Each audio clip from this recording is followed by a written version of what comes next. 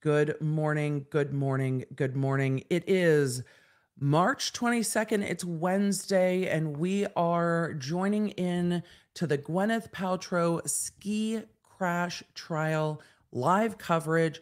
Right now, they are putting a few things on the record about the first witness that's going to testify today and what that witness can testify about. For those of you new to this case, let me give you a brief road so far. Opening statements were yesterday. This is a civil case for negligence. The plaintiff is Terry Sanderson. The defendant is Gwyneth Paltrow. Gwyneth Paltrow has counterclaimed, also sued the plaintiff. So she is the cross plaintiff. They are both suing for negligence. Negligence means that there was a duty, there was a breach of the duty, and that caused the damage to the individual. The duty here is your duty of care on a ski slope. That's why we're going to hear about the rules of the slope. Think of this case like a car crash. Yes, it happened on a ski slope, but what they are trying to determine is who is at fault for causing this crash. And the skier that is further down the ski slope has the right of way. Also to keep in mind as we give a quick overview, in Utah, it is a comparative negligence state. We will talk about that, but someone cannot recover if they are 50% at fault. So if they're both at fault, no one recovers. Does that make sense? If you're both at fault, no one recovers. If you're 49% at fault or less, you can recover damages. So they are trying to figure out who was at fault for this crash. A doctor is going to be testifying this morning. These lawyers have already been snappy AF with each other. We saw wild stuff in the opening statement. Gwyneth Paltrow's lawyer is becoming, he comes off a bit condescending to me. And when you're Gwyneth Paltrow's lawyer, you need to be endearing. And that is not what we are seeing this morning. So we're going to take a look at these arguments in court real quick. What I think I'm going to do is back the court up and start them at like 1.5 speed, since all these lawyers talk slower than any lawyer I know. And we'll join court and catch up to the live feed that way. Law nerds, it's so good to see you. I didn't think we were covering this trial, and then the lawyers wilded out yesterday, and now we're here for the morning session of court today. I have a few interviews that I cannot reschedule afterwards. Let's ride. Let's just go. Hey there. I'm Emily D. Baker, the internet's go-to legal analyst, breaking down the legal side of the pop culture and entertainment stories we can't stop talking about. I'm a big fan of the cursey words. I've been a licensed attorney for over 17 years, but this is not legal advice. This is where the law nerds unite to talk about facts, not... Let's get into it. I was busy making sure that my screen was shared, and I completely forgot to actually pull it up. So let's get some volume in this court. And this is the issue. Dr. Gibby clearly acknowledges in his deposition that he did not. That they're putting on the record this morning. MRI images. I'm going to work on sound real quick. Hold on. We want to make sure he does not. If he's reviewed them since his deposition, that he's not allowed to speak to any opinions that derive from him having now reviewed the 2009. Here is the issue. There is a doctor testifying. That doctor didn't review prior records. And so they don't want the doctor to be able to now testify about the prior records because he was not deposed on it. They're limiting or seeking to limit his testimony. Is speculative, and so we would ask that he. I don't yet remember all the lawyers' names. Of the post-concussive symptoms that Mr. Sanderson. So this alleges. Is Paltrow day 2. His opinion was that the post-concussive symptoms that the plaintiff is alleging or experiencing, he wasn't denying that, or Gibby was not denying that he was experiencing post-concussive symptoms, just that the cause of or the origin of those symptoms he said was too speculative. Yeah, he has a theory about how the ventricles in his brain are a part of how that might be occurring. But so this doctor is saying that they can't talk about the post-concussive symptoms. Persisting symptoms. I think the judge is probably going to let it happen. That he'd be prohibited from offering that opinion. So, and then the we'll last see. Point we wanted to raise is that Dr. Gibby also has some I think everybody's already about fMRI scans that he did, and given the court's ruling named on Dr. this lawyer, Fong, but we'll see what we do. The fact that Dr. Gibby acknowledges that his data set and Dr. Fong's at one point were similar, that that the court apply the same sort of analysis to Dr. Gibby's fMRI opinions and exclude those as well. I mean, maybe it's appropriate to have him offer testimony outside of the presence of the jury to give foundation. He does say that he's moved on and improved the data set, and it's possible that it is not subject to the same critique that you offered yesterday for Dr. Fong's that supported your ruling to exclude her fMRI opinions. Interesting. So Dr. Fong got excluded. We'll talk about that more later. Is he using the fMRI to support a diagnosis or something? He's not. He is frank that the abnormalities that are shown in the fMRI can't be on the imaging alone traced back to the ski accident or even just a concussion. But he says, given the fMRI and given the other evidence, that he thinks the fMRI abnormalities are connected to the concussion or the ski accident concussion. And how is he determining abnormalities on the fMRI? By reference to a kind of normal database, okay, similar to his own. Yes, his own. Okay, all right. Thank you. Yeah. I like this judge quite a lot. Mr. Bueller. So far. This is Mr. Bueller. Good morning, Your Good Honor. morning. This is the only defense attorney I remember. In summary, is Bueller. counsel for the defendant is late and incorrect. They're late. They should have done this months ago.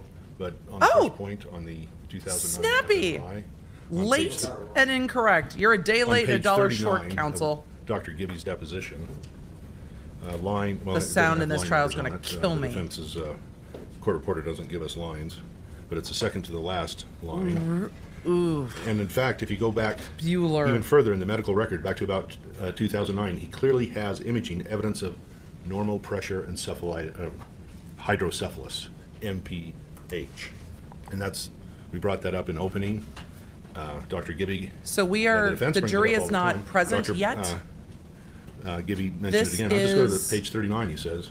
This is Dr. Gibby. outside the presence of the That doesn't jury mean he's arguing symptomatic from over it. testimony. It doesn't mean a lot of people. In fact, there are people that are Rhodes Scholars that if you look back in some of the early literature on hydrocephalus, these people function at very high levels. So what did he review, a radiology report, or did he It's review the the film itself, 2009 or the film radiology report that the defense is relying on to say Yikes. Terry Sanderson. I'm talking about your expert now. Was he looking at a radiology report or the film itself? I think both. Is he going to be offering anything in addition to what you just read? Yeah, Well, these it goes lawyers on. get real It goes snappy on. with I'm each just- other. the main Bueller's fact real that snappy. They did not, first they bring it up late, and so it's hard for us to respond on literally no notice, second day of trial, and clearly they're incorrect that he discussed it in his deposition. They just said he didn't discuss it. So what you're reading from is a discovery deposition? Correct, and Okay.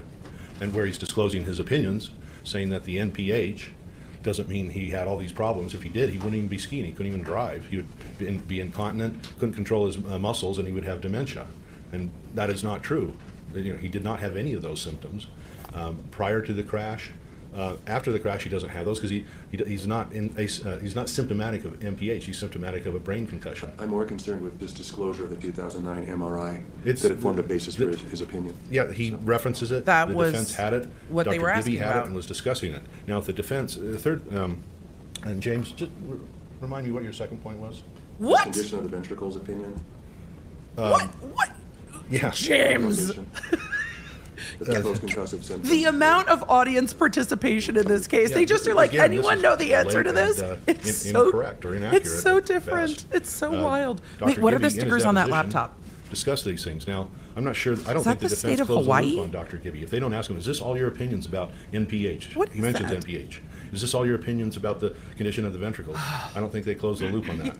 Finally, the fMRI. That was James, I wouldn't He tell him. discusses his. What? James, his, what was your second point? Counsel, you should have listened. The defense could have brought a motion on fMRI months ago, like they should have with Dr. Fong. But Chad. again, he uses the fMRI, and it's rock solid. Dr. Gibby happens to be one PLH, of the right? foremost experts on using the fMRI. He has Sarah one the of the foremost, Hufflepuff, is this LA? No, this is in FMRI, Utah. MRI machines. This in is the in world. Utah. Is he gonna offer an Is it opinion Alaska? Oh, it might be Alaska. That's relies on his correct. normative It looks database? like Alaska. Me being dumb. I don't know. That I'm does not look sure it's more like necessary Alaska. I because was thinking he was looking Trailing at Islands. Terry Sanderson's X-rays of his chest and determining what he was doing, but he did not use the fMRI for diagnosis, which is, I think, the key point. And no, you're on. Dr. Gibby is in the courtroom. Is everyone good with that? I'm fine with it. Why are you interrupting in the middle? Well, this is Go argument. ahead, Mr. Bueller. Oh my you, God. Your Honor. Mr. Bueller, The continue. point is, not only is it very, very late, I mean, second day of trial, but it's totally incorrect what they've said on all Very, three very points. late. Very, very And, late.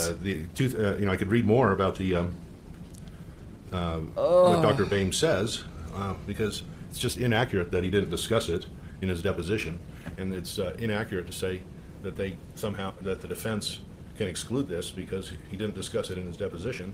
Well, And I don't that's think the defense closed argument. loop. Say, is this all of your opinions? I don't think they close that loop. If they don't ask him, if they go through his background and some of his opinions, that doesn't mean he didn't have other opinions. And he can also rebut the defense's claims that NPH was the cause of Terry Sanderson's problems. Can you respond to the argument that he did state a conclusion regarding the origin of the post-concussive symptoms, but he qualified it saying that it was speculative? I'd like to see the site, because they've been inaccurate before. They've been inaccurate It's hard for us before. to respond on no notice to something that I don't know what they're talking about. And You know what they're talking about. He just told you. This is sandbagging at its best, and I don't mean to cast an aspersion, but It's not unusual to have these issues raised at trial. They've known about Gibby testifying for months, actually years. He was properly disclosed 2 years ago, and they've waited until this moment. I think it's, I'm not going to guess why they're doing it at this last moment, but that's true on the fMRI. I just proved that they were incorrect on pages 38 and 39. I believe it goes to 40. I think you've convinced me on that point. And so on the point number 2, I'd just like to have a citation. Where does he say this so we can respond to it? I can't find speculative in the deposition. And then finally on fMRI, they never tested him like they tested Dr. Fong in her deposition 8 days ago. Okay, thank you. Okay. Mr. Egan, just briefly, I want to get the jury in here. Yeah, same. So they're saying it's So, too late. Your Honor, just first on It looks the like point the jury about is coming whether in now, Dr. so I Gibby might reviewed the zoom 2009 him. MRI images on page. Oh, no, the court's still ruling. Let's see, on page We're just a little bit behind. That's why we were moving at 1.25 of his speed. I have sped opinion, up or his, the I'm audio sorry, on because page these lawyers talk 85 slow. Of his And I wanted to deposition, catch he says, this I up. have not been able to personally inspect images pre-accident. No one has ever provided those to me. He says he's just seen the reports on the next page. And then on page 861, he says, I'm speculating honestly that day. perhaps the reason New that trial he had notebook. persistence of this longer is that he has these underlying stiff ventricles which didn't allow his brain to give way. Oh my God, we're going to be which spending the pressure, morning talking know, about stiff ventricles, aren't water, we? if you take a depth Damn chart it. and you put it into water, it sends it, I could go on, but that's the basic idea. And it's 62, 61 Chrissy, into when 62. we have a pause, I'm going to talk about that. I'm simply hypothesizing that because of the increased amounts of CSF in here, that the brain is already stretched, and you slam into the snow and decelerate that, you produce an injury. And then, in terms of this question about whether we locked him in, I told him at the very start of the deposition, my purpose today is to be as efficient as I can in exhausting your testimony. I think that was clear. So that's what I'll say. Okay, Thank you. great. Well, as to the MRI, I think Dr. Gibby can certainly rely on the radiology report. It sounds like you didn't review the imaging, and I don't know that you were planning to have him offer any new opinions after having reviewed the imaging. But if there are any new opinions, I would sustain an objection to those. There are no new opinions, but to help explain Terry Sanderson's imaging, the images can be looked at. Dr. Gibby has looked at them because he was provided them afterwards, if not before. He can't rely on that, though. And the deposition doesn't, just because, I'm going to ask you all of your opinions eventually, but the deposition ends and they don't ask him all of his opinions. That doesn't mean it's not the duty of the witness. He's saying that correct the that's defense on them. counsel's failure to do that. And they didn't So exclude again, it. no new opinions related to the 2009 imaging. I mean, the images themselves, as opposed to the radiology report, which he said he relied on, but he hadn't seen the imaging, and so if he were to offer any new opinions, No changing. those would be not disclosed at this point on the imaging itself. He's not offering any new opinions. Okay. But the Okay. report, because he does No. have those images now, and he references. it. I mean, if it's the report. pointed out on cross-examination that, isn't it true that you haven't evaluated these images? I mean, that may open the door to something. Yes, it But may. as far as direct examination, he can't offer any new opinions on the 2009 imaging. Or say, Again, no new opinions. or say that he has. No new reviewed the opinions. images. That, on direct, I think is important, because otherwise they're muddying the water. Right, I understand, and I appreciate all the counsel giving me their arguments, but I'd like to funnel it through just one counsel on each side. He's telling Concerning the Gwyneth opinion on Paltrow's cause, second attorney to shut up. If there's an objection that an opinion is speculative, that'll be sustained. I mean, if it's not offered to a reasonable degree of medical probability, it's not proper. So any opinions need to have that as a foundation. And then finally, on the fMRI, if Dr. Gibby is going to rely on a normative database, or I'm calling it that, I don't know what you might, or he might call it, but a database of functional MRI imaging so that he can compare the plaintiff's imaging to this database. I think, I believe you understand the requirements under Rule 702 to establish reliability first. And if you do that, it may come in, or it would, if he's able to The convince judge the court that warned there's them. sufficient reliability Yeah, for the those, judge for warned that, them. using that database, then that can come in. I think that, I mean, I'm not going to tell you how to try your case, but that probably should happen outside of the hearing of the jury if you're planning on going in that direction. This is a Your physically Honor, very since this came small up, even though court. it's been known for years what his deposition said, and The shade. I would ask that we have a 5-minute time period to have a conference with Dr. Gibby, and then outside of the presence of the jury, we readdress this issue, because I think he's probably reviewed his sitting deposition, there. he knows his testimony. His opinions haven't changed. Regarding speculation, well, there are risk factors for concussion. You can, MPH, I'm going to answer questions excess fluid in those as we're ventricles caught up. makes you more susceptible to a concussion. So it's a risk factor. It's not speculation. It is just a risk factor. So, I mean, I think I gave my ruling, so if You did. Accurate. He shouldn't be offering Yes. opinions that aren't supported by a reasonable degree of medical probability. Correct. And I understand the nuance having to do with risk factors, and he may be able to offer that opinion. And there may He can be do so to a objections. reasonable degree of medical certainty. So. And there will be. We have a new trial, Your Honor. And just let me just finish, or, close the circle on this one. Yes, So we please can close the loop. take a short Fred. recess. If you could let the jury know that we're working on some issues, and it'll be a little bit longer. Okay. And then if you decide after Gives us speaking some with time your to catch expert up. that you will be, I guess, tendering some of these issues, or the issue regarding the fMRI database, then you can, then I'll certainly give you some time outside of the hearing of the jury to try to lay a foundation for that. Okay. Mr. Owens? Your Honor, we have a new camera pointed directly at Mr. my Owens. client, right Ew. there on the right. Yes. I understand this from the AP. This is a During the recess, I'll have the court representative, Tanya, take a look at how that camera's pointed and make sure that it's pointed at the lectern rather than at the council table. and this Why has is been she a so problem worried about where, it? Why is for this an instance, issue? Reporters being in front of my client's car going out yesterday, cameras in her face, like inches Bring that away. up during the recess with Tanya and talk to her about that. I've already talked to her about the fact that you've raised this issue yesterday, and I recognize it as a problem. And I want to be advised if there are new changes. He's telling you to because stop. It's just by chance that we see that there's a camera pointed directly at her, which is contrary to the decorum order. So I don't want changes That's not by without chance. reporters telling You can see a camera.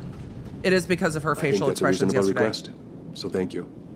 We'll take a short recess, and if you could let the bailiff know as soon as you're ready, Mr. Bueller. Thank you. She's very annoyed, it seems, with the cameras. Let me make sure we get caught up to live without missing anything. Oh, we were only just a little bit behind. I'm going to answer all the questions that y'all have. Gwyneth seems very annoyed by the cameras. Yesterday, she was walking out of court like this. So I'm not surprised to see her annoyed. All right, while we are on Miguelino, can we put up a pinned comment just saying court is on recess waiting for the jury? So her facial expressions yesterday were of annoyance, I would say. So that's what's happening. She doesn't want the cameras on her. It should be on the trial in the courtroom. There is a decorum order. I can pull that up later. I have it in my file, but I want to answer the questions that have come in so far, and then I will grab the decorum order. This attorney, and I didn't catch his name the time that the judge said it, this attorney said yesterday he brought up the decorum order twice. He also said, per the decorum order, parties aren't allowed to leave until parties in the audience aren't allowed to leave till the jury's gone. So the exiting policy for the courtroom is the jury leaves, they wrap up their day, then the clients leave, then the audience is allowed to leave. He asked to shift that to allow Gwyneth to get out of the building early yesterday, or right after the jury left yesterday. The plaintiff has been in and out of the courtroom, and we heard that yesterday from the attorney. They told the jury, Fred, get off that camera. Oh, Fred, I'm gonna screaming goat at you, Fred. I will. Oh, he's not even afraid of it anymore. Fred, get off the camera. Fred is messing with this camera. He loves this camera. He is such a curious kitty. Thank you, Fred. So sorry, that's I'm not having an earthquake. That's just my cat. Streaming with pets is always an adventure. So what was I talking about? Oh, the plaintiff. The counsel for plaintiff said yesterday to the jury during opening that the plaintiff may be in and out depending on the testimony about him, that it's painful for him to hear about all his cognitive decline and deficits, what have you. I don't know how the jury will read that, but he did explain it to the jury a little bit. So, Moon Magic Mayhem said, welcome, fellow law nerds. Good morning. We ride. Can you explain why the plaintiff isn't there? Chrissy, we just talked about that a little. If I'm a juror, I'd think, how serious is he if he can't?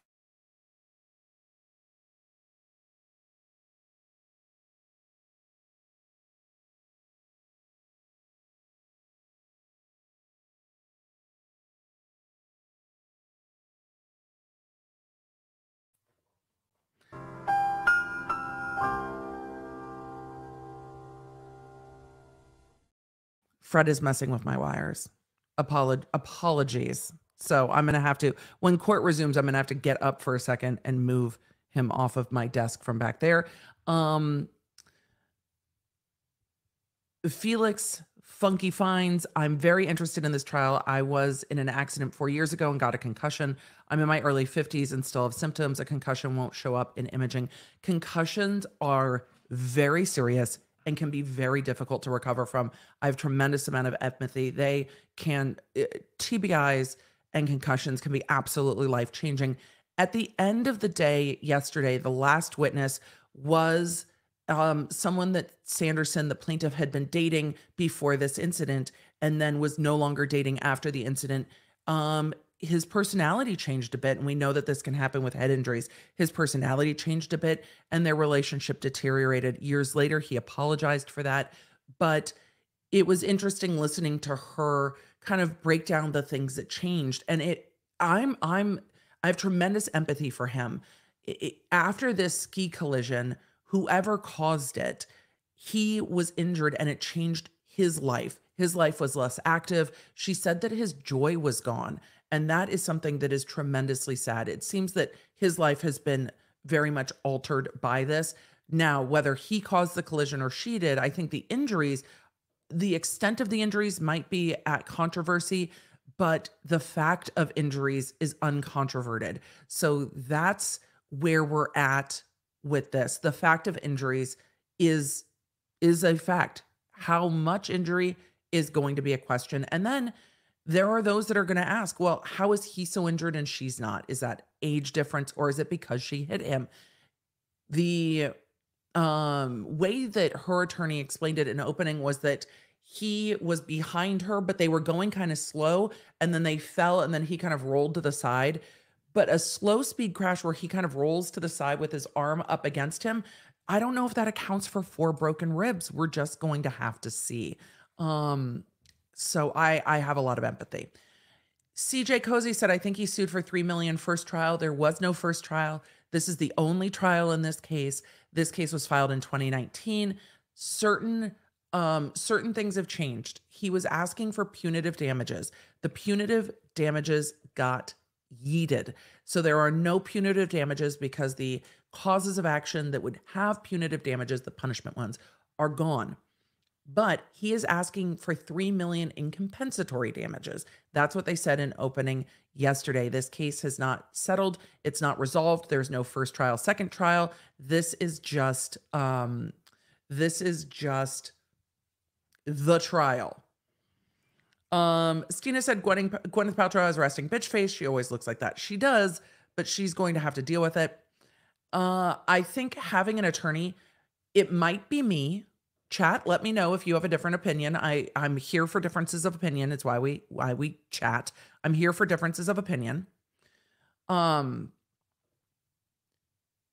find the tenor of Gwyneth Paltrow's lead counsel, the one with the gray hair who did opening, I will get their names down today, I promise.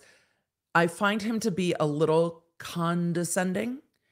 And I think when your client is almost an untouchable type of celebrity, like a A-list celebrity, you need, especially when they're kind of known to be an untouchable. Owens, thank you, chat. When you're known to be kind of an untouchable, aloof, almond mommy celebrity, you need a lawyer to humanize you to the jury.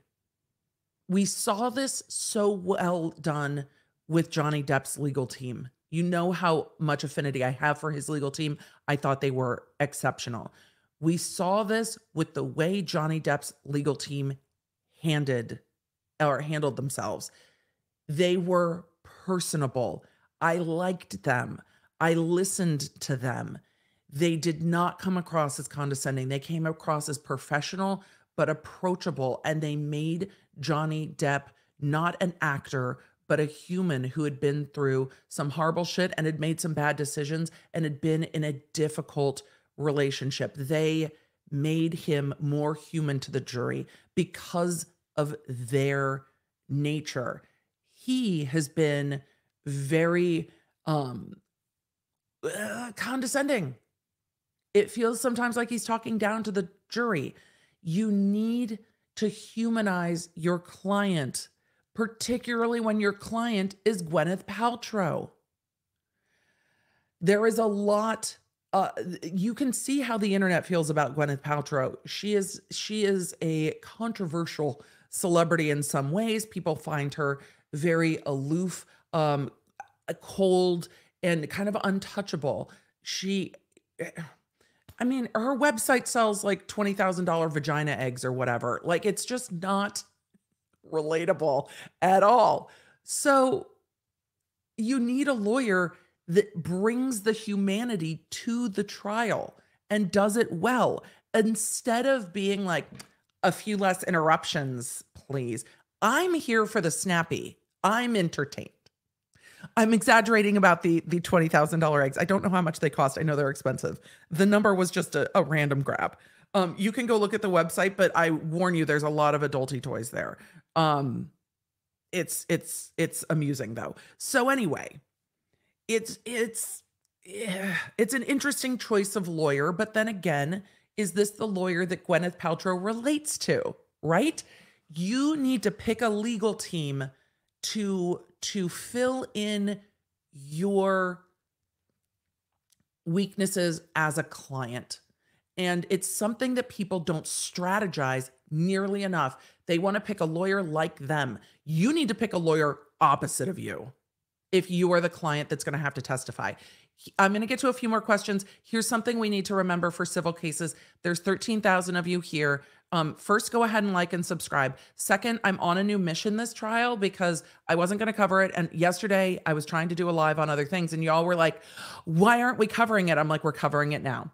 So we have more live concurrent than any other network covering this trial right now. So my goal is to get us bumpied up in live trending. That'll be great, but go ahead and subscribe. So something to be remembered, because this is a civil case, the plaintiff can call Gwyneth Paltrow to the stand and do a direct examination of her. That did not happen in Depp v. Heard because of stipulation. It did happen in Cardi B versus Tasha K, because the first witness Cardi B called was Tasha K. It was like, fine, I'm suing you for defamation. Get up on the stand. We're going to ask you a bunch of questions. They can call Gwyneth Paltrow to the stand. Yesterday, at the end of court, what I heard the lawyers say when they were going back and forth over scheduling, what the lawyers said, oh, why is this not caught up? Did I accidentally pause court? Okay. I think we're good now. All right, I'm going to turn this down a little so I don't jump out of my seat. Oh, they're still on break. How are we? Sorry, I had gotten behind a little bit. All right, I just want to make sure that we don't miss any moment of live court. So, Miguelina, if you'll keep an eye too, I appreciate it. All right, there we go. I just want to make sure we don't miss it when the judge comes back. So, they can call Gwyneth Paltrow. I'm seeing some reporting that that might happen today. I have a few interviews today, but I will keep an eye on that and see if she is going to testify today. Yesterday at the end of court, The lawyers were talking and said they intended to call her on Friday. They can call her at any time. So with that, they can just call her at any time. All right. I'm going to go back to it. You said they better call Gwyneth Paltrow to the stand. This is different because they can call Gwyneth to the stand whenever they want, or they can wait for her to be called to the stand in her case in chief with her attorneys. But they're going to call her. I think they're probably trying to change the camera view. I think that's one of the things going on. But no, I double checked. We are caught up. They're still on break. So I'm looking at the website, $410 for a white tank top. This is the thing. This is the thing with Goop. It is not, there's nothing about Goop that's relatable, right? It's just on another world, right? So we're just, the Gwyneth-ness of it aside, I think this is a good trial to talk about trial strategy. The lawyers are snappy, and we get to talk about liability and things that I haven't really thought about much since law school, because I am not a catastrophic injury attorney like Attorney Tom. I don't think about comparative negligence in my days. It's not a concept we need to deal with during criminal trials. It is something that we deal with during civil trials. The judge is back on the bench. Thank you. I will get to questions. For the record, I breaks. didn't do this earlier. This is Sanderson versus Paltrow, 190-500-048. You've made your record. Counsel are all present. Mr. Owens? Oh, the smile was Mr. Owens. The camera that I referenced was a violation of the decorum order. Oh, That's the second violation in 2 days. Still photographer directly on my client's face. They're allowed to. Already transmitted nationally. So I'm mad. He's mad as hell, y'all. The decorum order we spent a lot of time on. It's the court's order. He's just People gonna are have to make subject to his criminal record. sanction. And He's asking for criminal sanction of the I want it to Associated stop. Press. I don't want to have to be the one raising it. I want them You to have to be the comply. one. It's your job. You're the lawyer. Camera's been removed.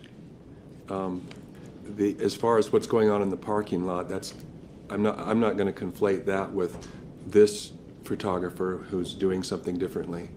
What's going on in the parking lot is Tanya's has worked with your staff in determining how to handle the parking lot transitions, and I think that's been smoothed out. In terms of violation of the court's decorum order and have the camera pointing where it's not supposed to be pointing. I mean, essentially, cameras are supposed to follow the microphone. This is what the court has permitted is media coverage of the proceeding, not of the individuals who aren't participating in the proceeding when they're not participating. So if you're speaking into a microphone, you can expect that an image may be captured. If you're not speaking into a microphone, you should not be expecting that an image would be captured. The coughing is going to get me. And I do see this as a violation, and I've asked that the reporter be told that this is now interrupting our proceedings. It's now interfering with our proceedings, having to deal with these issues. And if it happens again, the offending reporter will be asked to leave. Great. And the still photographer is to stay in his seat when taking pictures. Is that right? Stay in his location. Unless we're all standing, then they can stand and take a picture. How about entering and exiting? Can they be in the path of my client? No. Thank you. I have a new issue, which is this beheading in front of me. May I? Sure. This was laid on our desk just now. Oh, we did get a geez. picture of it the day before Dr. Fong was deposed, which was 8 days ago. We got a picture. Your Honor, they're intending to have Dr. Gibby talk about it. This brain has lots of different pieces and everything. This was not at his deposition. We haven't had our experts review this. We've never seen it in a three-dimensional format until this minute. What's your objection? Yeah, what's the problem? Untimely disclosure. Okay. Thank you. Thank you. Was this disclosed as a demonstrative exhibit? Yes. It's not going to the jury, it's just a. And how was it It's a disclosed as a demonstrative. demonstrative exhibit? We sent In a him photo. pictures of it. Then So you he can use come the over and look at it photos. if he wants. And that was just before Fong's deposition? Okay. Yeah, I'll sustain the objection if it wasn't disclosed Yep. under the guidelines required by Rule 26. They only disclose pictures. They can only use pictures. Picture of the Statue of Liberty. I mean, you know, There was no objection And to you didn't that, object. so. well, I mean, what's good for the goose is good for the gander. I mean, No, it's all not. he wants to It do is. is use this to explain I his understand, opinion. Mr. Sykes, and it may Not be gonna perfectly happen. fine, but he's objected to it, and the rule wasn't followed, and so I must uphold the rule. And do we This need to, trial's are gonna we be ready real for the picky. jury, or would you like to examine your witness out of the The hearing? of jury's jury? been there for 40 minutes. We'd like to examine the witness out of the hearing of the jury, but I'd just like to remind the court, inform the court, which was not mentioned earlier by the defense, is that before Dr. Gibby's deposition several years ago, They're going to play rule book with each other. The brain got yeeted. Demonstrative exhibit? no. I should go get we're my on the demonstrative, fMRI. my demonstrative faces. His Vita curriculum, his resume, discloses his publications, peer-reviewed, I assume. One is oral presentation, advanced fMRI for the clinician, Baylor University. He was told Oral to fix that presentation, cough. Advanced applications. And yet here he is, 2015, these are coughing. 2015, 2016. It hurts my Let him, ears. Get into it to lay the foundation. Just I want to make sure that the court is not misled to think that we're hiding something or something's coming in at the last moment. This was disclosed at his deposition, which was I hate this man right now. The one coughing. I don't think you're hiding anything, Mr. a year Gilbert. and a half ago, and it's nothing new. August 4th of Ew. 2021, plus they have. It's the attorney. In the It's- initial it's disclosure, not which is Bueller, probably it's the several other months before attorney. that, so it's almost 2 years that they've had this. And now, on the second day of trial, they object. All day yesterday. He But did we it would like all to day lay the yesterday. foundation for the fMRI discussion that Dr. Gibby will have during his presentation in front of the jury. Okay, All day, all damn day yesterday. you may proceed. Stand. Dr. Gibby is now on the stand, outside the Right here on presence your of the way there. jury, to do a 404 hearing. Do you swear that the testimony you are about to give in the case now before the court will The be the truth, freaking the whole coughing truth, is going and nothing to but the end truth? me. So help you God. I do. Thank you. Good morning. Do I need to go through the preliminary stuff, Your Honor, or can I skip that? You're laying the foundation, but would you state your full name and spell it for the record, please? Wendell Harlan Gibby. W-E-N. This is going to be the first witness. L-E-N-G-I-B-B-Y. Thank you.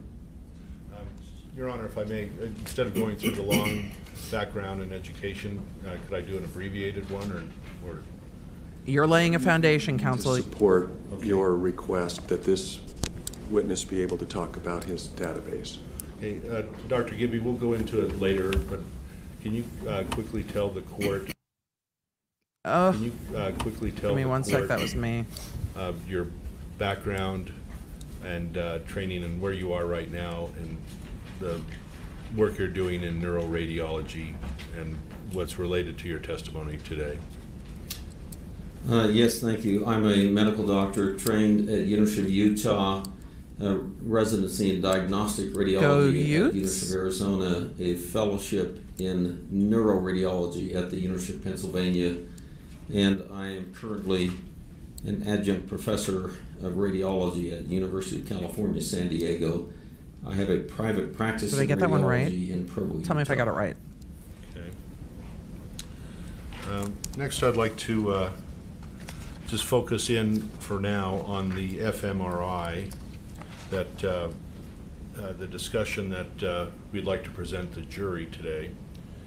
Tell us about the foundation or the reliability or the work that's gone into your sort of fMRI. Oh, I got it right. Okay, And good. Thanks. If you could Chat. explain it for the court so we have a clear picture. The issue here is So whether he functional can MRI talk about a involves a technique wherein we database look regarding at brain injuries. the activation of the brain. It was first described in the 1990s, where as the brain consumes oxygen, it changes the signal intensity of the brain with very subtle changes in the magnetic field, the local magnetic field. And using this technique, doctors around the world have applied it to a variety of techniques. I think the first application we used was back in about 1997 or so, when we would use the exercises or finger tapping while the patient was in the scanner to identify the motor cortex for neurosurgeons. Okay, I'll be right back. I'm going to This technique has unthread the evolved thread. over the years to Coming for you, identify Fred. different areas of brain activation. We moved ahead and in approximately 15 years ago started doing quantitative functional MRI, where we would evaluate the activation of different areas of the brain during standard neuropsychological testing. And along that way, we developed atlases, which you can see in my CV have been presented at various conferences, and a normative database or controls with patients that we performed questionnaires to exclude other medical problems, and created age-related normative control database for 6 or 7 different neuropsychological tests. I thought I had Would it be unthreaded the helpful, thread. Your Honor, if we show his Vita on the screen, or I don't have a hard copy to show you right now, To show his Vita? or resume or curriculum, what do we call it here? CV. CV. I mean, if it would be of some assistance to you, that's fine. Well, to establish the foundation, because this is what was challenged earlier, and we want to make sure it's helpful to the court. So, I understood you were making a threshold showing under Rule 702B as to the reliability of. Okay.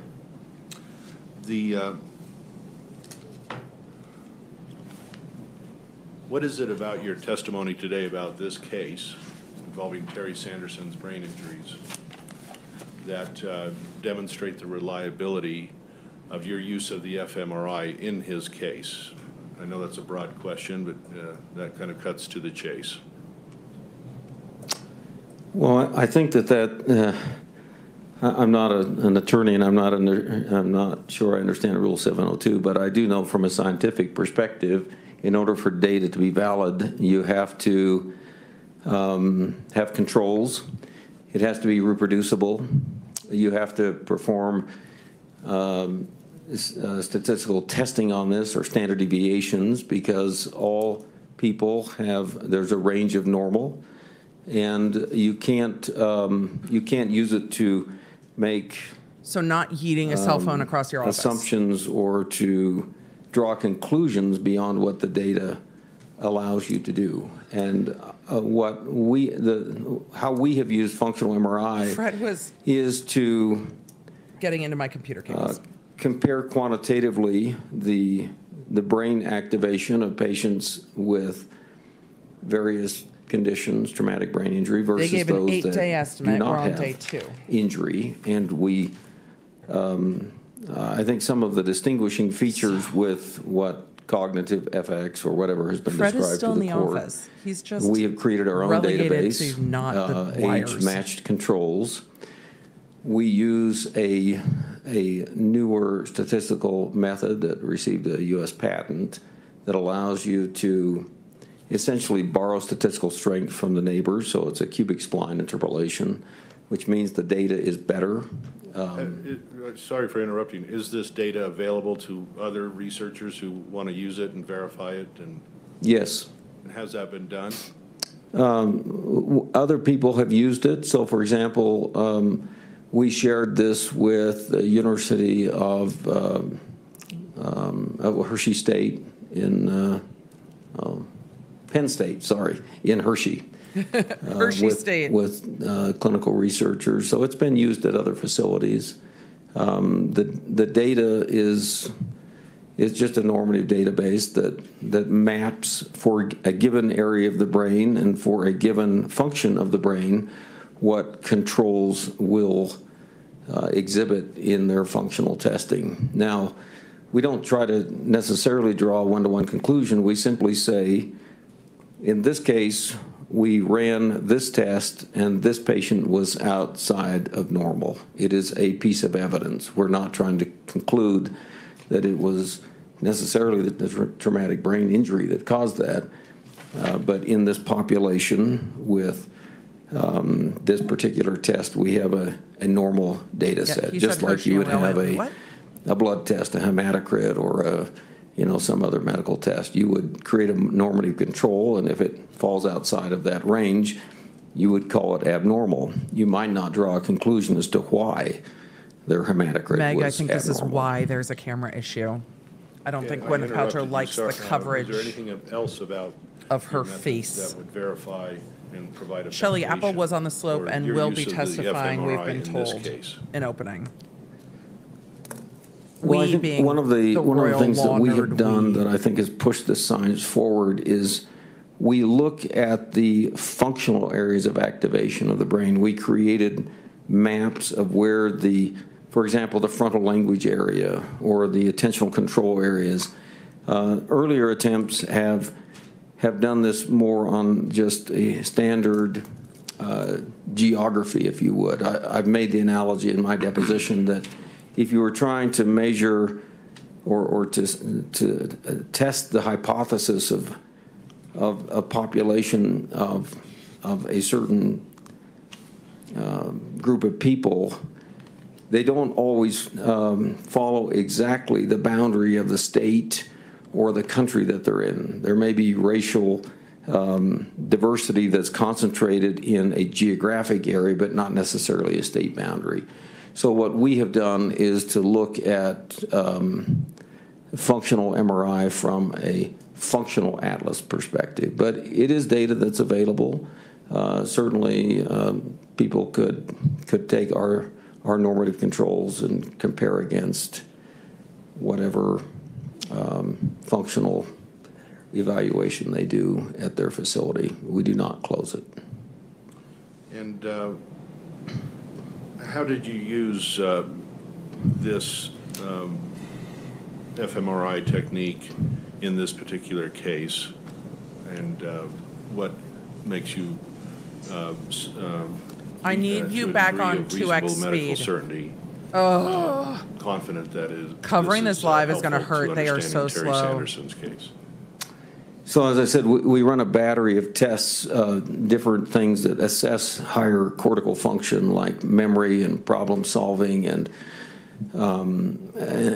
language processing and so forth. In Terry's case, all of the tests were pretty much normal. And that's actually helpful data Both the because you tests were know normal? that someone is trying, they're functioning, it's not a broken test, so to speak. In Terry's case, though, he did have we're not. fairly gonna be significant here some. abnormalities in his matrix gonna be here reasoning every test, which day. is essentially a problem solving that We'll see. requires frontal lobe or higher cortical function testing. The brain stuff And is so interesting. he did have but it is- abnormality. It can He be was drier. more than 2 standard deviations below normal for his brain activation in that particular test. And so we noted that this is a piece of data that suggests And compared it a to what? problem with functional brain processing. Now, I'd like to go to relate it to the specifics of Terry Sanderson's case. You understand he had a concussion. There's evidence of that. How does that concussion inform your work with the fMRI so that you can draw conclusions that might help the jury understand this? This is the point. Well, I Of mean, this 404. Terry had a concussion. I don't think there's anyone in the court that disagrees with that. There are we're looking for objective evidence that shows whether or not the concussion was significant, no whether it spirit of persisted, Anu. I'm critical whether of it everyone. impaired his ability to do And there is no what he prosecution in does. this case. And there are historical pieces of information from family, from friends. There's the medical record don't at the think I've been that time, critical both today. before and after. And then there's the radiologic imaging. I could be much more critical. In terms of the imaging that I Go back was and watch the asked to opening. review, there covered were it some yesterday. abnormal findings on the chest x-ray. There were abnormal findings on his Abnormal, like MRI broken of the ribs? brain, and there were some abnormalities on the functional scan. So it was just one piece of a multifactorial picture of Terry Sanderson's concussion. I think that's fair. Brain injuries are dynamic, and him being at normal might not be where he was before, and that's where the comparative analysis comes in. Your normative Because database. normal for Terry Sanderson might not be normal, or normal for Who, normal might not be personally, or- normal just, for Terry Sanderson. what So types of people? Queen Yang is a researcher at Hershey, at Penn State University. Okay, sorry, I guess you answered that. What controls? The do you openings employ were for your a bit normative entertaining. Database. So we run the exact same tests on patients that have no known neurologic problems, and we gather that data to ask them if they've had other issues, whether it be multiple sclerosis or strokes or whatever. So it's Exactly. a This is what's hard with questionnaire, brain and we've injuries is employed normal scans whatever that on means for a brain people might without not neurologic problems. help with And the we've impairment acquired this defendant Several felt. hundred patients. The current database that we process is about 50 patients, and that's because as technology evolves, as the MRI scanner has changed, coils change, pulse sequences and so forth change, we try to use a normative control database that reflects our current actual operating practice. So how large is your complete database? We have several hundred patients in it, but the processing that we do on the current patients is, roughly 50 patients. And when we say reproducible, how is it reproducible? Well, we've done some testing where we test the same person twice on different occasions. We did about 10 patients where we test and you come back and retest and see if the data is the same. That's one measure of reproducibility. Another fact that we use is we take the knowledge that we have as physicians and that has been garnered over, a century and a half of neural function from brain surgery, from neurophysiology, from anatomy, et cetera. And these areas I'm of gonna answer that when we have a activation break. should fit We're gonna certain talk about that. patterns. And we see that. So it's simply not random activation of the brain. So we have the internal controls of the symmetry of action in the brain. We have the control of what is of other data that's that we've studied over Karen, this is very over important decades. information. Thank you. And That and coughing we was compare that killing me. with what that normal patient should be doing. Please describe your. Normative is so hard with brain publications function. And other presentations regarding your use of the fMRI that are applicable to the Terry Sanderson case that may provide the foundation for your conclusion. The plaintiff is annoyed that they're having to go So through I this, which is don't have my CD clear. in front of me, but Because You may. So, the Your Honor, plaintiff. just for housekeeping. Oh gosh. How long is this gonna go? Ew! This is a relatively minor point. How long and our are we- jurors are sitting in the back How long are we rooms. doing this? I think You brought it up. a year and a half ago, I think we're just about done. Dr. Fong's ruling was yesterday. we raised the issue. I I don't need a conversation between counsel. Please address the court. Thanks, Your Honor. We don't need it either, but we kind of are living for it. But he wants to know, like, how long are we doing this? One of these was a The jury's presentation for the waiting. American Society of Neuroradiology at the annual meeting in April 2017, fMRI Atlas for control comparison of 6 neurofunctional regions using At least the standardized spiciness is funny. neuropsychological tests. Here's another presentation I did at the Radiologic Society of North America.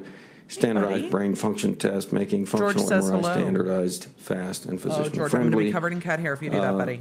I gave a presentation At at least say Baylor hi. University. I gave one at Penn State in 2016. I gave grand rounds to both University of Pennsylvania and University of California, San Diego on functional MRI. I spoke at the 20th Symposium of the Neuroradiologicum, the World Neuroradiology Society, all of the in cats Istanbul, today. Turkey, in September 2014. So there's been quite a few presentations about it. He talks about it a lot. To neuroradiologists and other peers. There's going to be a lot of brain doctors testifying in this case. Thank you. I think that's all I have for now. Okay, I just have a couple questions before Mr. Belisar, Egan. thank you. So I the- try to as I remember not to understand it, say the fuck when I'm normative on court database TV. I do a pretty good consists of job most of the time. approximately 50 individuals. Yes, our database actually That's not a lot. 100. But again, to 50 keep is not the a lot of data, people. consistent, clean, we've used the last 50 patients because we changed MRI scanners here a couple of years ago, so we repeated our normative controls. Okay, and there's some subset of that 50 that has been, or that 50's been split into subsets based on age-related controls? So you can dynamically This judge is adjust the very age bright. range. You can Okay. choose the age range. Do you recall how many were in the age range that were compared with the plaintiff's fMRI?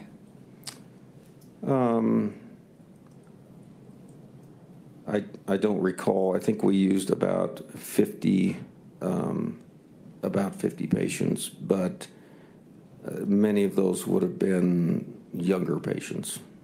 So- And how about, has there been any effort to quantify statistically the reliability of your normative database? Just a note, this is what a Yes, in scientific fact, data each evaluation test, should look like, not I just threw the we phone around and put it out was a statistical fine. threshold of what the standard deviation of the normative controls are and what that patient's activation were. Okay. And is there an established rate of error?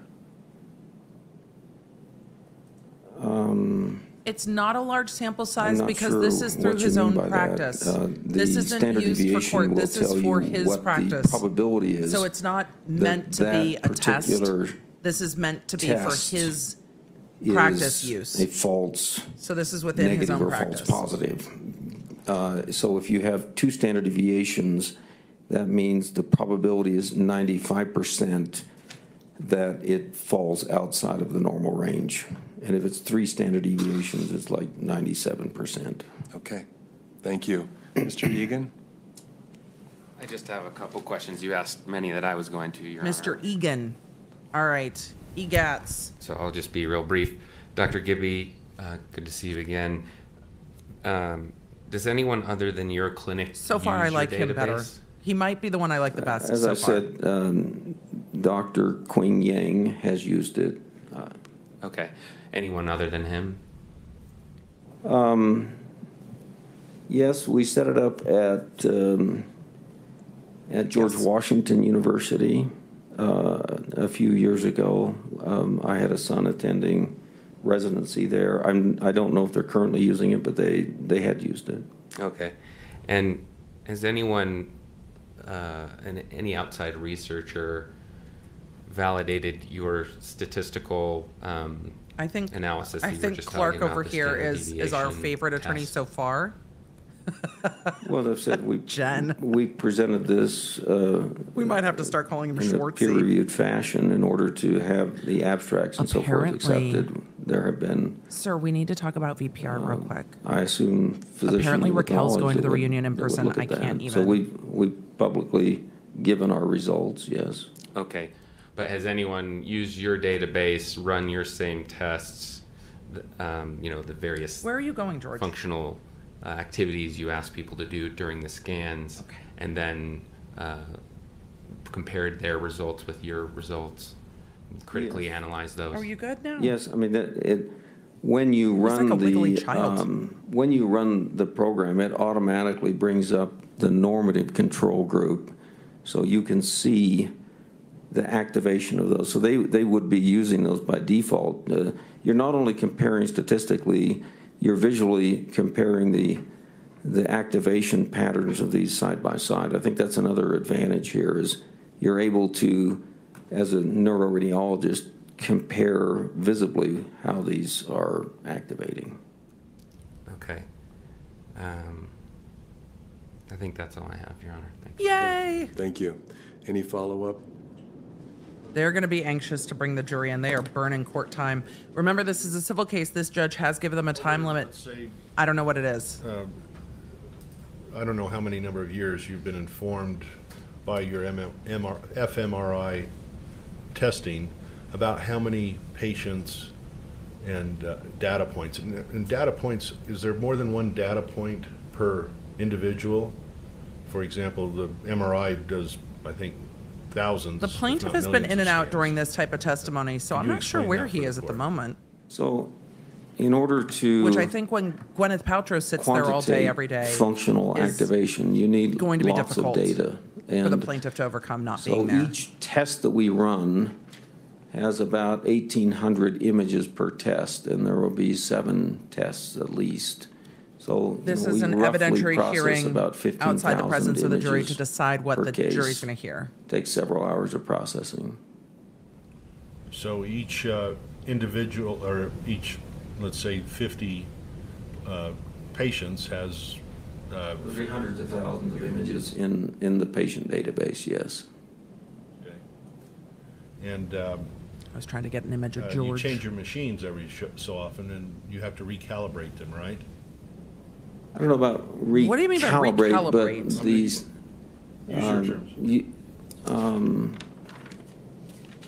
We just get better signal to noise. So as technology moves, we want to have the best Barnabas, data that yes, we can the get. database is on trial at the moment. A few That's years exactly ago, when what's we happening. upgraded our MRI machine, we Pamplin, reran Texas, all thank of the you. statistical controls. How many years ago was that? It's been probably 3 years ago. I'm streaming off and on. Or 4.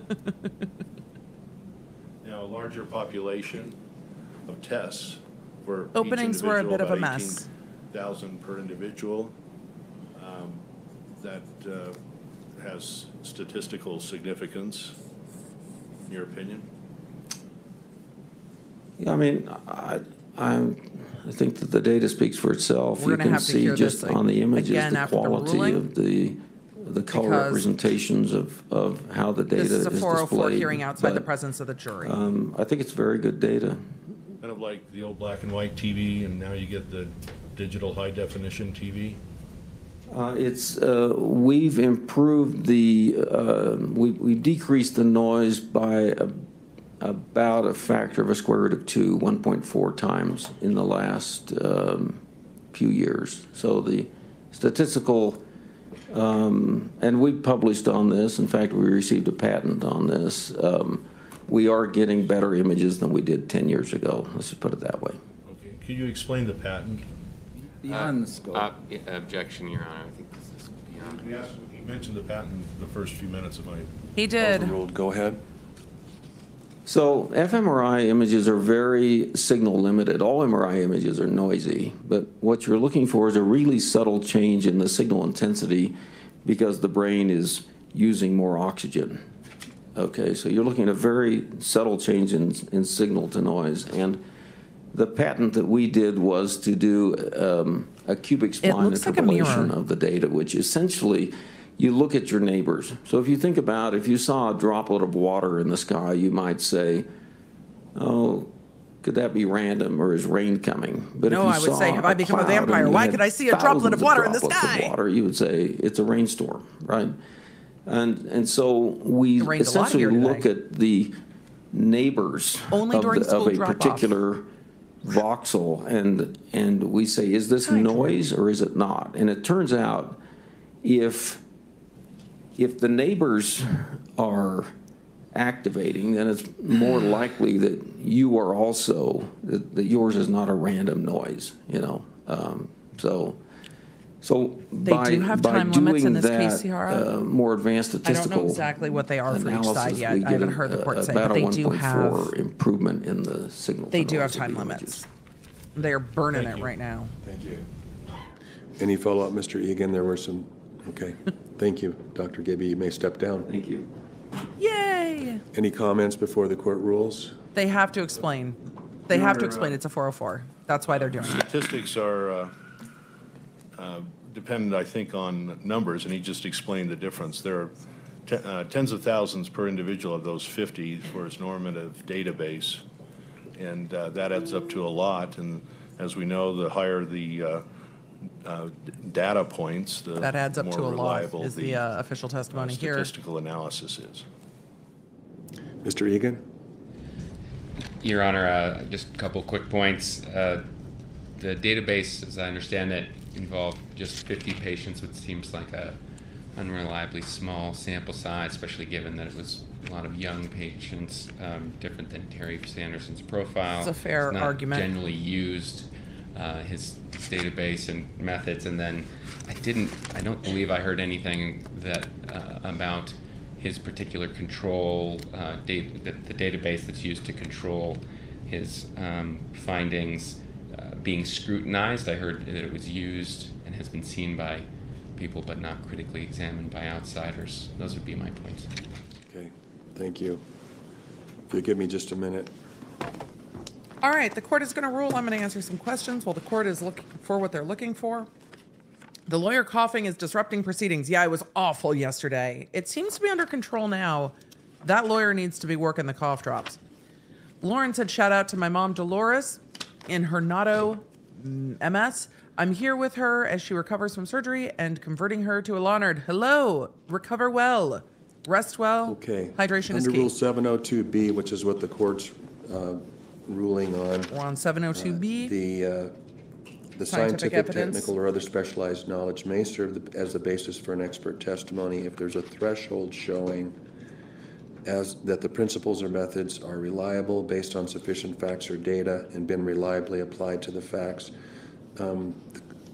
This is part of the court's gatekeeper function to screen out unreliable expert testimony, and the court is required to use Like eating rational cell phones. skepticism in evaluating this. What the court's focused on is this normative database and what conclusions that the witness may be drawing from this normative database, whether there's been a threshold showing of reliability. And there's different standards in the federal court versus Utah. They may be the same in this instance, but I'm applying the Utah standard, which I believe that the witness has provided a threshold showing of reliability of their normative database. So that database They is coming in. indicated That their Testimony understanding regarding of the how to make database is sure coming that in. the database That's what that is means. recognized as scientifically valid, that it contains controls, that it's reproducible, and that it's subject to statistical testing, and that this database had all of that. While the number of patients in that database seems to be small, the witness did, on a threshold basis, and I'm not commenting on the weight or how great the evidence is, but on a threshold basis, satisfy the court that there is sufficient reliability applying those factors. The court also considered whether it had been tested or the subject of peer review analysis or publication. There's been some publication of the database, as well as it That's being why they were talking provided about the to lectures. independent peers, although it doesn't sound as though anyone has actually tested it or written it up. It has been out in the marketplace of scientific ideas for many years, or several years anyway, that would permit that sort of analysis.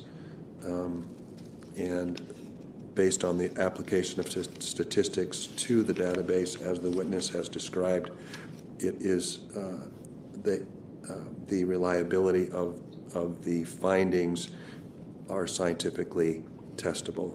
Broncos country, I think that's a fair point. So I will overrule the objection. Do we have Bueller and Cameron over there? Anything further before It might be. the Nick, jury comes in? Thank you. It is okay.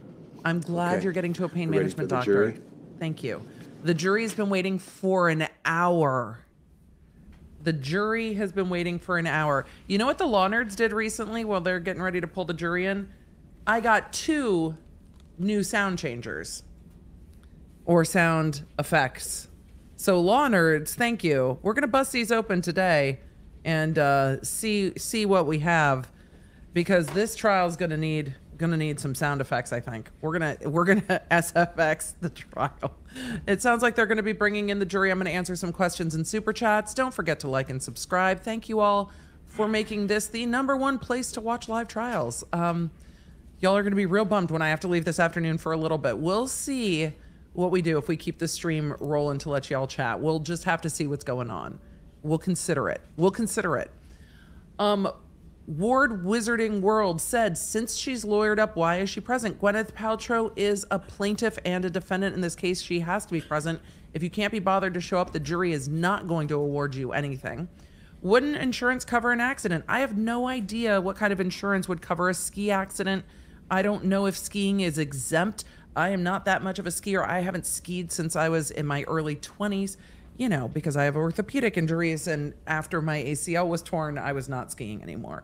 I didn't want to risk it. My brother and sister-in-law are avid skiers, but wouldn't insurance cover it? I don't know what kind of insurance would cover a ski accident. I don't know if a personal umbrella policy would cover something like that. It looks like the jury is coming in. Fred, I thought we talked about this streaming EDB. Yeah, he thinks he is in charge of the camera. Diana said, my son had a concussion in 3rd grade. I'm sorry. And his personality was permanently changed. He went from outgoing, sociable kid to an introverted, quiet boy. That is kind of the testimony we heard at the end of the day yesterday about this plaintiff. Brain injuries. Thank you, and good morning, members of the jury. Absolutely devastating. Thank you for your patience I'm sorry this morning. For that experience. The lawyers are working very hard hard as a to parent. move the case along. I hope that you weathered the storms on your way in here today. Stormy. Seemed to be coming and going as time went on. But we're ready to proceed. Mr. Bueller, do you have a witness? Yes, Your Honor. Bueller. The plaintiff calls Dr. Wendell Gibby. Dr. Gibby, you can take the stand. Dr. Gibby was already sworn in by the court before you arrived. All right, Dr. Gibby. Let's hear it. I like this judge quite a lot. All right, morning, Dr. Gibby is Gibby. now in front of the testimony, or in front of the jury. Could you please state your name and tell us where you come from or where you were born and where you grew up? It's probably more than you want to know. It's Wendell Arlen Gibby. I was born in Idaho, grew up mostly in Utah, and I've lived in a lot of places around the country. Okay. Starting with high school, please tell us your educational background. Starting with high school? I went to high school at Orem High. I attended Brigham Young University and graduated in chemistry, went to University of Utah in medical school. From there, I did a diagnostic radiology residence. Well, I did an internship in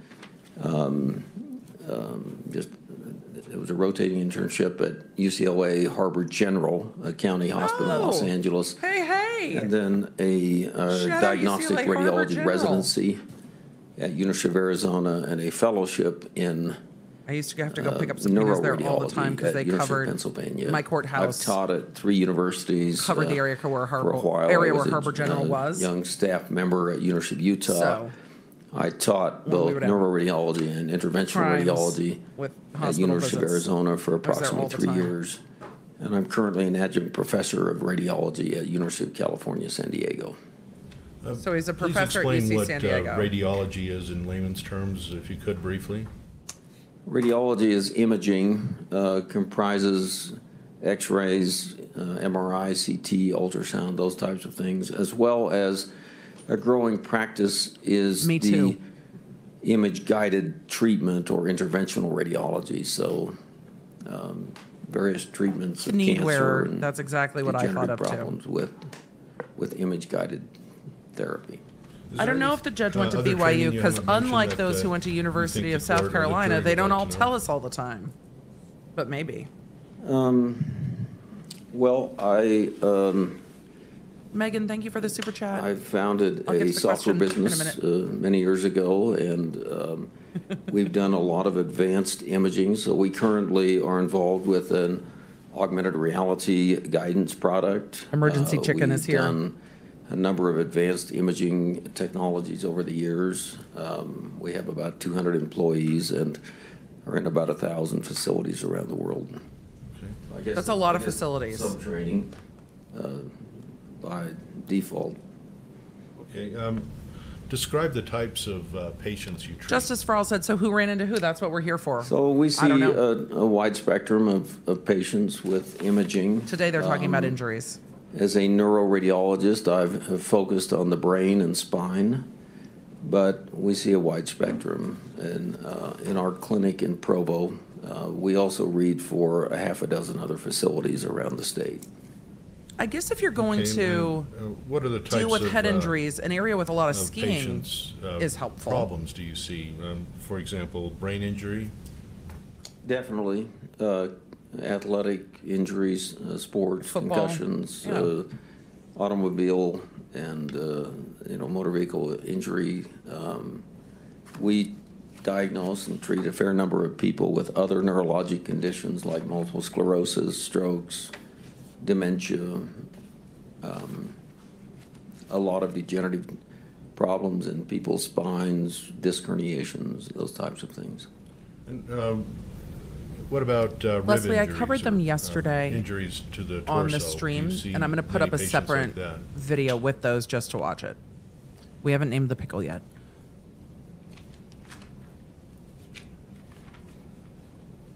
Is it within the scope of your training and specialty to determine the causation of traumatic brain injury? Yes.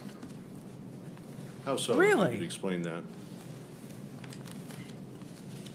Well, neuroradiology is the science of imaging and diagnosis. So we see virtually any patient that has a significant head injury will at some point come through our imaging with CT or MRI. I also run an urgent care facility at our multi-specialty clinic that I own. I've written textbooks on imaging. I wrote a 2,000-page neuroradiology textbook many years ago that, of course, was an exhaustive review of the literature and different cranial He clearly loves his field. problems. Debbie So Hall, Terry Sanderson I was think 69 I'm at the time of the qualified to accident discuss in brain injury. 2016. What about rib injuries? Are you qualified to discuss those, and how so? Well, I also am involved with general radiology. We read lots of plain x-rays.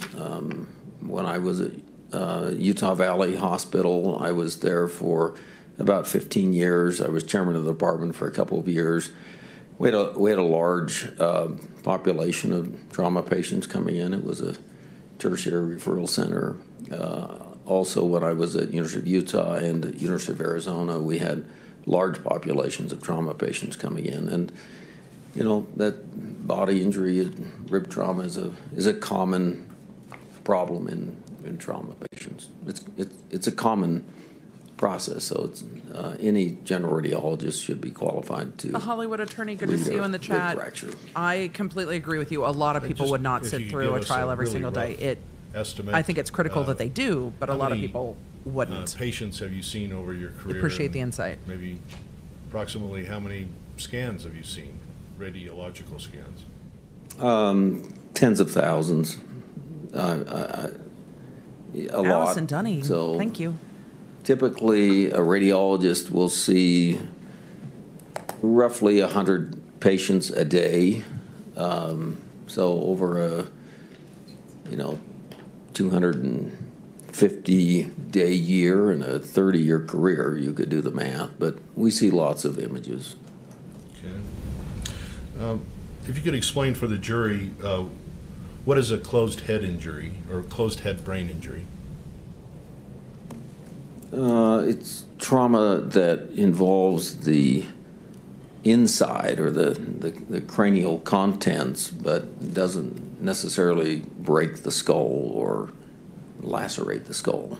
So typically some type of deceleration injury. The human cranium, of course, is a marvelous organ. We do incredible things as humans. I love his excitement about his But one of the field. things that It's was not very cool. built or designed for is rapid deceleration. And so we see lots of head injuries in sports, in Yes, we weren't made motor to trauma. like whack into each other at high speeds. And That wasn't what the we were brain is set up to bathed do. in this bath of CSF fluid that acts as a shock absorber. But if the skull stops quickly and the brain doesn't stop, it will Sloshes. strike or bounce around inside the skull, and it can create shock waves of energy that will disrupt fiber connections in the brain. So is a closed head brain injury the same as a traumatic brain injury or TBI? Yes. And explain what a MTBI is and how it compares to other TBIs. What? Well, He's like, there's different gradations of TBI. So traumatic brain injury can be, everything from a person is comatose and decerebrate and non-functional to transient. You're going to have to explain loss of decerebrate, consciousness. sir. You're in front of a jury. We see He's lots not looking of, at the jury at all, which is interesting. in repeated He's looking at the traumatic lawyer brain a lot. injury where And I think he's good at explaining. even short I'd duration like to see him look at the jury a little injuries bit. can have fairly profound sequelae. Jury That's been from the monitor, the jury's to the other side of the notable monitor. process in the news in the last few years with NFL and other sports programs. But yeah, it's just an issue of gradation. He does seem well qualified. And just explain for us, because it's been And he used, enjoys what he does, and I love that in an post-concussion expert when you can see that they symptoms, really love their job. Explain what those are. So post-concussion syndrome. Well, for the symptoms. human brain to work, there's a lot of interconnectedness that has to happen. And the simple things that we would do, like move our arm or breathe, or Now he's looking at the jury. you know, I think explaining and looking at the jury is doesn't take a important. lot of brain function. It brings but them into the some of the higher conversation. cortical functions that we have in terms of emotional control, It's like looking at the in judges terms in of, cheerleading or figure skating or executive functioning, problem anything else where there's solving, judges like that. multitasking. I mean, you think of the jury's the most billions of important people interconnections there. that have to happen in order for the brain to function correctly. And so, unlike, say, if you were to pluck out a part of the brain, the problems with a concussion tend to be more generalized. They tend to affect systems. So people often exhibit memory challenges. Memory requires a lot of interplay of the brain.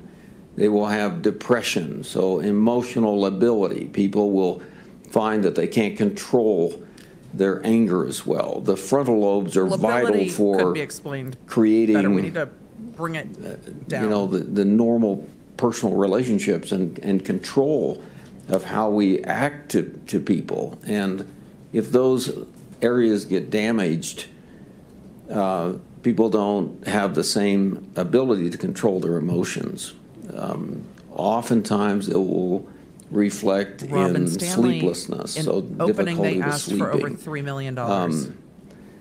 So there's a wide variety of symptoms that people will have after a concussion, and it can be somewhat variable in terms of how they resolve or whether they resolve at all. How many people suffering a concussion, in your experience with your training, completely recover? This is a paced courtroom. Well, the vast majority. I mean, That's I think for sure. I saw a statistic a few years back in collegiate sports, there's something like 300,000 concussions a year. So there's a lot of people that bang into each other and they will sustain brief loss of consciousness, and, you know, they'll ring their bell, so to speak. So the vast majority of people get better after a concussion. But what about those who don't? How many are approximately?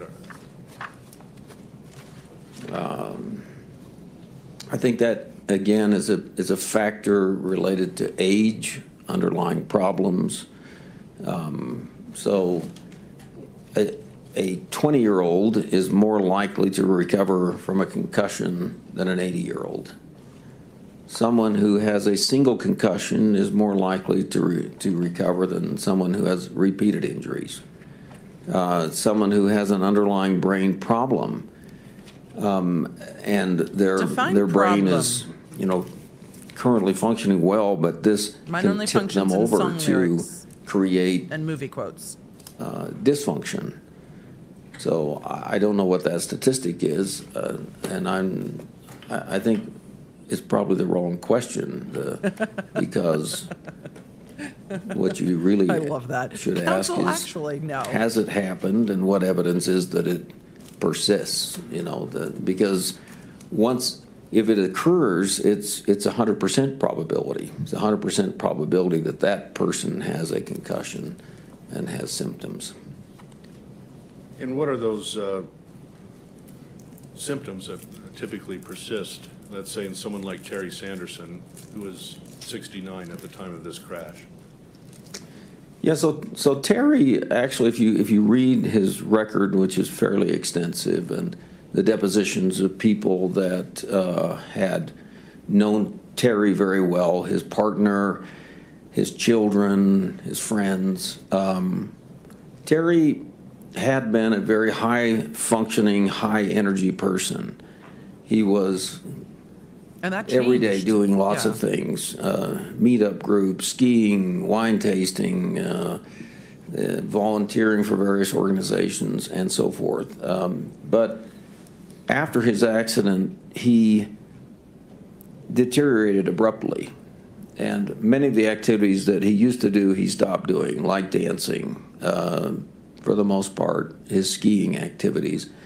His personal interactions with his children and his grandchildren and I think that's suffered. Uncontroverted. He had trouble multitasking. He normally could, handle multiple projects at once, but he would have to sit there and focus very hard on one task. He would go to Home Depot, for example, and forget why he was there. What was he supposed to get there? And one occasion in the record, he describes having to call the police to come and pick him up because he's lost his car when he was hiking. That's unfortunate. Something that hadn't happened to him before. His girlfriend expressed not this super controversial. change where he had this emotional lability. He would get angry. Is the problem. Would be very emotional about things, which was atypical for Terry. He also experienced a worsening of his depression. Thank you, Ms. Opinionated. And so those are very typical hallmarks of someone who has had a traumatic brain injury. That someone who has persistent post-concussive symptoms that last longer than let's say a year and a half, are those, what does that mean for someone like Terry? Chad, I see you guys talking about age-related. The thing is not the age-related, it's the change in him from before the incident to after. That's the point. He'd been a physician, an optometrist. He was a very active guy. He was well-respected by his family, had a close relationship with his daughters. But I think he lost some of that connectedness. He would be angry with his grandchildren, for example. In the record, it talks about an incident where he's, yelling at his granddaughter for closing a door or something. Just difficulty maintaining friendships, difficulty he was suing for IIED with the relationships that he had. The partner that he was with, they split. I think that the ability to function at a high level was lost for Terry. It required him, he could function, he still functions, and he was a bright guy to begin with, so certainly capable of doing most things, but many of the things that gave him pleasure in life and Many of those friendships and relationships seem to have been abruptly diminished by this injury. You mentioned the Okay, record. Roselli, yes, those are the please, tell rules. the jury some of the Whoever's things further that you downhill has reviewed the in right this of way. case. There's an argument over who was further So downhill. I reviewed. That's not what this testimony of goes to. course, This goes to injury. First, did you meet with, examine or meet with Terry Sanderson? I did meet with Terry, examined him briefly. We did some advanced imaging of his brain, both anatomic imaging. We saw some findings that were consistent with normal pressure hydrocephalus. We did CSF flow imaging, and we gotta also break that did some down for the functional jury. brain imaging. So that was the primary reason for I hope the meeting lawyer Terry, asks, but I "Can you did get a explain chance that?" to talk to him and spend about a half an hour with him. I also reviewed all of the imaging, because that's what I am as a radiologist, that included images that were done shortly after the accident, a CT scan, the day following his injury, rib x-rays and chest x-rays that were performed the day after his injury, follow-up MRI images of his brain, of his thoracic spine, et cetera, that were done at a facility called Cognitive FX. And then the images, of course, that we performed several years later. And for the medical record, I reviewed notes from the Veterans Hospital, literally hundreds of pages of Megan, various probably not in this case. medical records. The accident report Well, number, he has not from been Deer charged Valley, yet. The ski report incident. Reviewed we'll the talk about that. depositions of his children, two of his daughters, and his partner, and his friend Craig Ramon. And Joe, that's really helpful information. Thank you. I reviewed the testimony of other expert witnesses that were provided. So a lot of data. Did you also review the defense's expert reports? I did. I like just being able to mention see them the briefly judge in just the to mirror in the refresh your background. memory. Actually, There's a Galit Ashkenazi. I like the. He's a neuropsychologist. I Do you like that. remember reviewing There's no hers? split screen I do. because of the decorum Angela, order another with this. So neuropsychologist is that's where Angela we're at with Eastfold. that. Yes. And then these are the next three are MDs: Robert Hesch, Stephen Edgley, and Carl Black. You reviewed those too. Yes.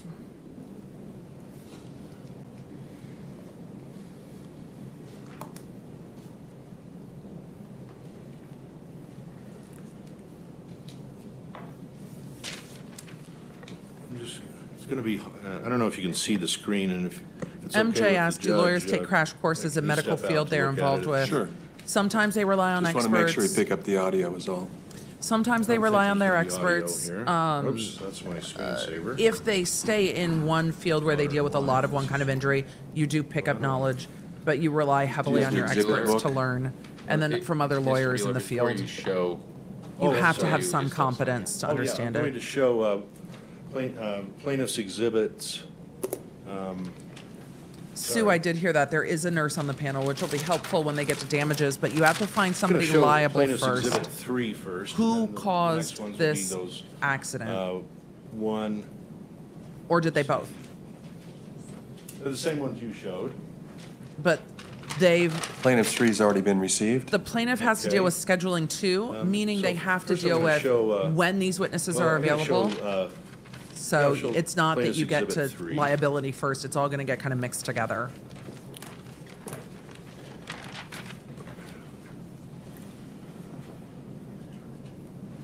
I'm going to get to questions while there's a pause. Emily said 3 million in damages is wild. Yeah, I don't. That's what they're asking for. That's what they said in, plaintiff's exhibit 3. because they're looking at like loss of enjoyment of life It's and things like already been that, the admitted. compensatory damages. No punitive see, damages in this case. Turn the switch on the side. Bueller? Bueller? Your thingy. Fix the thingy. I'm going to answer some questions while Bueller's trying to fix his thingy. Victoria, we're not covering all day today. I do have some interviews today. We'll take a break at lunch, and then we'll figure it out from there. Yesterday, the plaintiff lawyer mentioned that Paltrow might have You see had it's the date of the incident. front of the line Dr. perk. Gibby, do you Wouldn't see that make her in front of him? No, Okay, I'll and it talk was, about that. Time of the incident Darn is it, I'll talk about that 11:55 later. a.m., just before noon. But I will talk about that more later. The name of the student is deleted, but I'll represent that it's Betsy, Gwyneth I will talk Paltrow. about this. We have that elsewhere. This has to do with damages. Skier right, bandana slight pitch before flat They have on to top. prove all of that, but this has to do with damages. Then I'm going to show you the, So I think there's a problem here. Gwyneth Paltrow was not a student, so. but that's what was written on the report. I think we have that elsewhere. Look at this It was attorney. He's deleted, just I like, think, for privacy excuse purposes me. when it was- Sure it's not her child? I'm quite sure. I think it was done to protect the privacy, and that's why it was deleted here, but it's not the child. There were He doesn't agree with probably the four report. children here. But the main thing I wanted to show is that the person filling out this report. There's not supposed to be Eric Christensen, speaking says, "I didn't objections, see it, and he just keeps doing but it. heard her scream." You've reviewed this report, correct, Dr. Gibby? I have. Then I'm gonna just go down to the Cheryl, bottom. it didn't change And my here it opinion about says, the case. instructor I'm name waiting Eric to see how Christensen. it comes up in the case. So, I'm waiting to see how it comes up. If you didn't watch today's Emily show, it's available. We talk about the motions in It limine. mentions the other instructor, Carrie Oakes. And in addition to saying, I didn't see it, he also indicates down here, did you witness the incident? No. He said, I saw the immediate aftermath.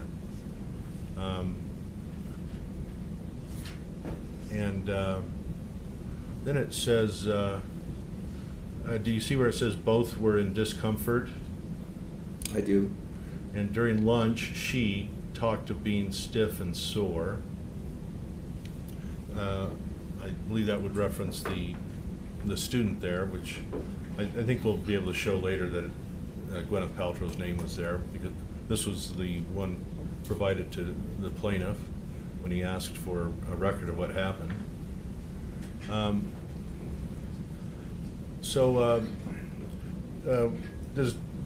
Does this idea that both were in discomfort, does that inform you that there may have been a traumatic event after this ski collision that caused injury? Objection needing. Overruled? It's foundational. Well, I don't think it's in question that there was a collision, and Oops. that two individuals were involved in a collision on a ski slope, so I'm not sure what, I mean, yes, they both were injured. Okay. I just want to quickly go through these, but I'll try to be fast. Let's see, there we go, come on. Now, this is Plaintiff's Exhibit 1. I moved to Ally, admit I Plaintiff's Exhibit covered 1, the incident part of report opening the yesterday ski patroller, at the end of my Whitney stream. Smith. Would it We can help, take it chat? off, I'm going to put up a Oh, poll. sorry, Your Honor. Submitted. Oh, gosh. Any I'm going to put up a objection? poll and see if it would help if I Okay. split that Plaintiff's into its Exhibit own 1 is video. received. Because I can do that and put it up. Okay, we can see this is Plaintiff's Exhibit 1. Again, it's the same date. You see that, right? I do. And it says injured person, Terry Sanderson. And then location bandana, collision, yes. I'll do it if it's helpful. Let me put up a poll. With unknown other party not present.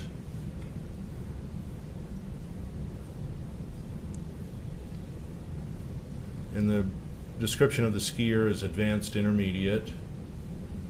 And Your Honor, I apologize to interrupt, but I'm wondering if Is there an there's a objection? question okay.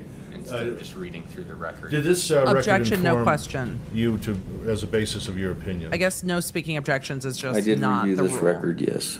Okay. We'll get back to this one later. Can you make it a short? Cynthia, I did do a short summarizing yesterday. That's already up on QuickBits. So I do have a short summarizing yesterday. I know it's hard to listen to in real time. There's a benefit for doing these things in summary where you're not dealing I'm with gonna the just court briefly go back to this. pauses. Bexy, is, question, how is page this relevant 2 to establishing negligence? It's not. of This the is to record. damages. Let's see if it pops up again. They have to There it prove goes. both negligence and This is page 2 of damages. Exhibit 1. So those are going to go out of order due to And it scheduling and says, things like that. What did Or you strategy. do? Assessment, mild disorientation and rib pain, right side. You see that? Did this? Mr. inform your Sanderson was there opinions? part of the day Yes. yesterday, but And not a lot. Transport via toboggan to EFA, which I understand is Empire First Aid.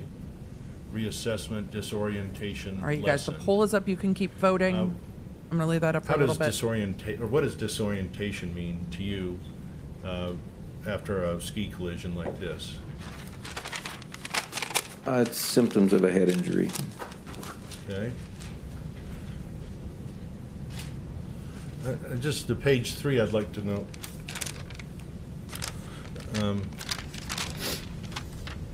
Okay, I'm going to go back to page 1.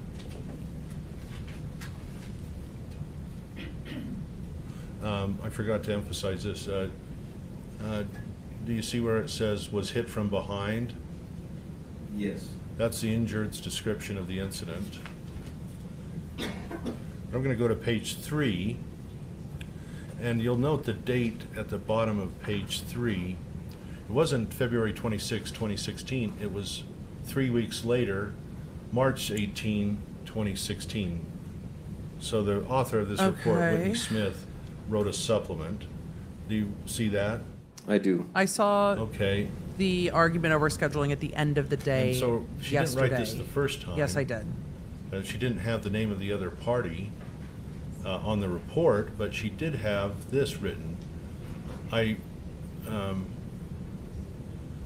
Let's see, I can't read it myself. Let's see, what is that word? Oh, I recall, because she's recalling 3 weeks later, that upon arriving on the scene on Bandana at the bridge, I found patient Terry Sanderson. Rhonda, yeah, the Standing issue on of the right. injury, the issue of damages is separate from the issue of negligence.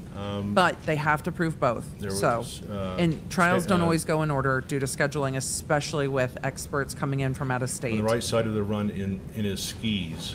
The mountain host that radio patrol was above doing traffic control. A Lisa, friend of Terry's was I don't also know if we know that present. she A left the large scene for a man, fact. That blue fact is jacket, still in Black dispute. pants, dark hair, hereby referred to as large male friend. I'll represent to you that No new charges have that been large filed male against friend, Fred, testified yesterday. His name is Craig Ramon. but You read this vandalism part of a the hard report too, drive correct? and a camera is on the table. Terry said that he was uncertain what happened. Large male friend told Terry that a woman had struck him from behind, knocking him down. Large male friend stated he believed the woman had been Gwyneth Paltrow. Does that inform your Large male opinions friend about what testified happened in yesterday. this ski crash? Yes. Just FYI. Okay, and it looks like I asked, Whitney Smith writes 3 weeks later, I asked if anyone had spoken to the woman. Large male friend said he had asked her if she was all right. He said she had told him she was fine and skied away. But this is 3 weeks later, so during assessment, transport, and time at the first aid, large male friend This continued doctor's to a say paid that the expert, woman involved in the not the initial collision is treating physician. Gwyneth They do Paltrow. not have to be separate. And then it goes on to describe, at Empire First Aid, we were met by 3 others from Terry's skiing group, a blonde woman, a man, and Debbie. I recall large male friend reiterating to the group his identification of the woman to have been Gwyneth Paltrow. Debbie left Todd, to no, retrieve those the are just car the from mirrors in the Snow Park, and courtroom. The other 3 friends left a while later to continue skiing. Nothing behind them, I to my stayed with- knowledge. I It's stayed and just monitored the court. Terry Those are until built Debbie into the arrived with courtroom. the car and took him to the clinic. Then she writes at the bottom, I believe the other party, LMF, was Craig. Autumn, That's, This you happened in understand that to be Craig 2016. Ramon, The correct? lawsuit was not brought till Thank you for going through 2019. this, with me, because They I were want talking to, settlement, then there was a panini, to set the and now we're in foundation for trial. what happened and So- what informs your opinions. Let's see. Ashley, in the chat, not a dumb question. This is a civil case. Money is what's on the line here and a determination of liability. So this is not a criminal case. Unless one of the photographers continues to piss off the court, there are criminal sanctions for violating the decorum order in this court. I will pull the decorum order and cover it tomorrow, or post it on social. Because, yeah, I'm going to show you a progress note. Sorry. The Your expert Honor. looks I'd like to annoyed with the questions move here. to admit Plaintiff's Exhibit 4. Great. All right. Any objection? Emily, with all the objections and opening that were sustained, wasn't the shit out of Plaintiff's the horse Exhibit already, 4 is though? received. It was, but it does matter that they were sustained because it signals to the jury, and it depends on the jurors, but it signals to the jury that the attorney is trying This to is get a into progress something they're note not dated allowed the to. date of the And that can collision, feel February shady 26, to lawyers or to 2016. jurors. It's not clear what time, whether that's a 24-hour clock or not. He's trying to fix the microphone. Island Lady, is what the plaintiff's friends say admissible? Yes. By this Michael McMahon. This witness is He may or allowed may to not consider appear it. and provide testimony, but this is what he wrote about this. This witness is on allowed to that consider date, it for his expert opinion. Vital signs, weight 177 pounds. And then said, patient collided with another skier at approximately 1300 today. This is why the 9:15 is not clear whether that is that may not be a time that corresponds to any real time. It could be a clock that's not set or something. But at 1300 today, that would be 1 p.m., correct? Gosh. Delilah, different Anyway, cases have different states he statute of lost limitations. Some are consciousness 2 and years, some are speed 3 years, some are control more. responded. Patient was helmeted. Nana, I was on Court And TV then, last Then night. it says complains mild headache and pain when taking a deep breath. I don't know when I'll be What back does on. that indicate to you, Dr. Gibby? It depends on time. Well, he was evaluated by a physician assistant at an Instacare. It's clear that he had some chest symptoms with he was having trouble breathing, having pain with deep breaths. The ribs and would do that. He'd had some period of loss of consciousness, which was Hi, George. reported by the provider. What do you need, It dude? sounded like that the provider suggested a CT scan, but Terry declined it. Why would he I think that there was decline enough, it? certainly enough injury to warrant concern for a CT scan. And then at the bottom, it says, after brief discussion to determine stability, patient was referred to the emergency room by private vehicle for CT scan and further evaluation. Does that support the opinion that Terry suffered a I was concussion on that closing day? arguments last night. I don't know if they've put it on 26, YouTube yet. It does, and he ultimately had a CT scan and images of his broken ribs. Okay.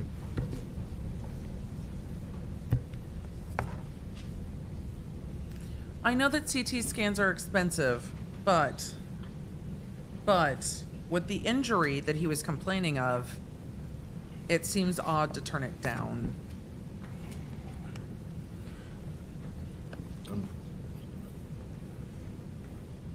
I apologize for making you go through all these simple records, but they're important. But they're important. Is there Your a Honor, question pending? I move to admit Plaintiff's Exhibit 5. Is he forgetting to admit his exhibits? Okay. Plaintiff's Exhibit 5 is received. You have to sue for some amount of money. $1 is symbolic, much like when Taylor Swift sued the photographer that grabbed her ass. She sued for $1. You have to sue for something you can't. Well, you can. There's certain types of declaratory relief. We're not going to get into that at the moment, but when you're suing for monetary damages, it is a symbolic number. It's not that Gwyneth Paltrow needs the money to pay for medical bills, right? It's a find him So this is dated responsible, February 27, not the me, day after the collision. and then find for me with the money. Emergency department. I'll represent that it's the Veterans Hospital. Hi. Sometime. George, I know, it's we're down here bored. somewhere. What time is it in Utah? Coming up on Yeah, 11 printed at a.m. So we George probably have E. about another Wayland, hour before Veterans Administration Medical Center in Salt before Lake City. they break for lunch. And anyway, it's a multi-page document. I'm not going. It also has other dates, but I'm going to focus just on that date. And it says ski accident yesterday with positive LOC. What is LOC? Loss of consciousness. Consciousness. I know that one. And it states slight HA, headache, and today being more irritable, and complains of right lateral rib pain that is worse with inspiration, denies neck pain. Did that inform your opinions? Yes. Okay. This is the basis of his expert opinion. That's what they're admitting now. That's why we're going through it. The basis of my expert opinion would be your subscription. That was a terrible segue. But if you're one of the 16,000 people watching, I know not all of you are subscribed. So if you would like to help us on the road to 710,000, go ahead and subscribe. Before we get on to the rib, I am guessing lunch is around X-rays, noon. They'll come later. Tell us what your opinions about the concussion. This feels like he's that, trying to figure out what the questions he's going to plaintiffs ask. happened on February 26, while 2016. he is standing Did there. Terry suffer one? Like, it's just... Yes. We, I don't think there's any dispute among providers. He suffered a people that were concussion. present. Terry's own testimony. Who caused the accident is the question. He has a loss concussion. of consciousness. He had a significant head injury. He struck the ground, and even though he was helmeted, he was unconscious for a period of time. It's been described variably in the record from 2 minutes to 40 minutes, but it seems like it was, several minutes duration. If he was unconscious face What down in the does snow for LC several mean minutes, with how regard did to no a, one call ski concussion? patrol? It's one of the This is predicting wild to me. markers of a concussion that's more serious. So loss of consciousness means that the person is not aware and not functioning in their surroundings.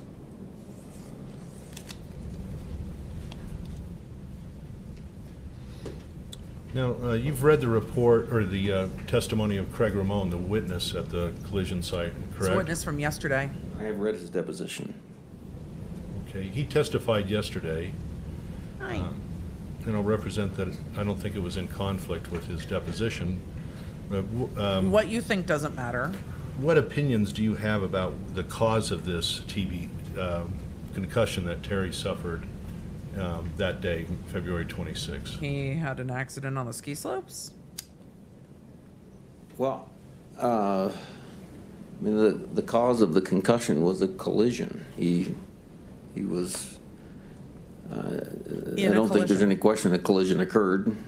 Both witnesses from the ski school and Terry and Terry's friends describe a significant collision. There's an argument about who caused what, but That's why we're here. Something to be discussed later, but there was a collision.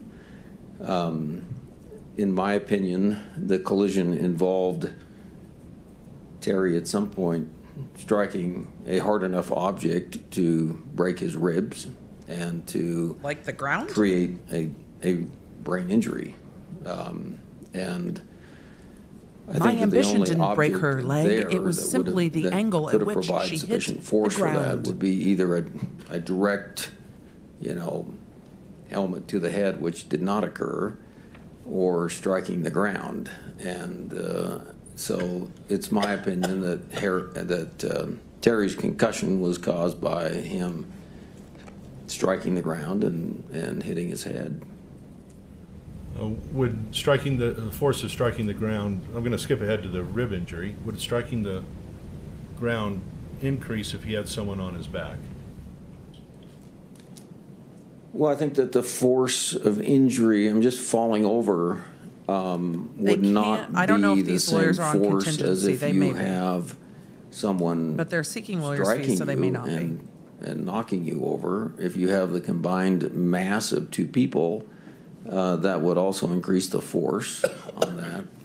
So, yeah, I think that the combination of those things probably increased his likelihood for injury. Yes, Chad. It was a With, Bring It On reference. Terry Sanderson's I can do most of the opening intro song. rib injuries also I'll spare inform you you. about how severe the impact was. Unless this gets more... Yeah, so on his chest x-ray, which I'm not sure if you've shown the jury, but, and I did bring a computer so I can bring those up if you would like, but he had 4 displaced rib fractures. So they were on the lateral side, on his right side. Terry was 69 at the time, male, had He is a very radiologist, so he can normal-looking talk about bone the broken density, ribs. so certainly not That's helpful to know. elderly, or osteoporotic. Normal bone And density. in order to break, essentially snap 4 ribs, would require a substantial amount of force. Okay. Your Honor, I'd like to admit Plaintiff's Exhibit 30, the chest X-rays. They do have x-rays of his broken ribs. I think we're going to see those now. Plaintiff's Exhibit 30 is received.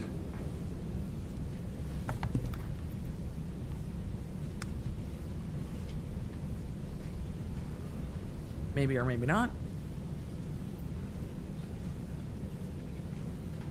I'm going to answer some questions as they're doing Dr. this. Gibby, are these chest X-rays that you reviewed? Krista said, can they force them to turn over the GoPro footage? It does Yes, not but exist these any are longer. That's a really big question. low resolution, poor copies, so I'm not sure what you're trying to show here. These Mostly are bad. To remind you that these are the chest X-rays you reviewed at one The time. resolution is terrible. And we understand X-ray experts like yourself, radiologists, like to have the pure images, but this Yes. is mostly to refresh your memory of what you reviewed. Yeah, but you cropped off where the fractures are located on the right side there. Do you see them there? No.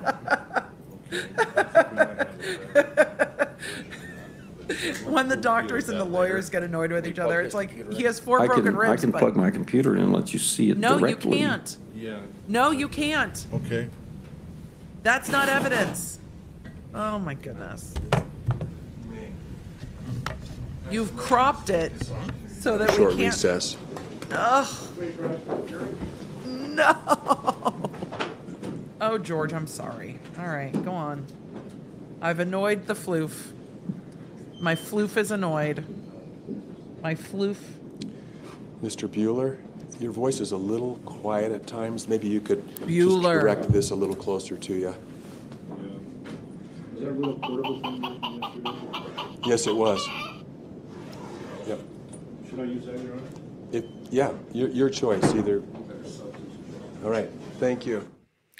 All right, the court is on a brief recess while they figure out their evidence. And while they're on a brief recess, we are going to answer some questions because that's what we do. I also got, as I mentioned earlier, the Law Nerds have sent me 2 new sound makers. So not only do we have a pickle and a screaming goat, do we need to pickle in? For those of you that are new to the channel, don't forget to subscribe, first of all. But second of all, do we need to pickle in? I think we need to pickle in to the break. I think we do. Everybody, it's time to stretch. It's a pickle stretch.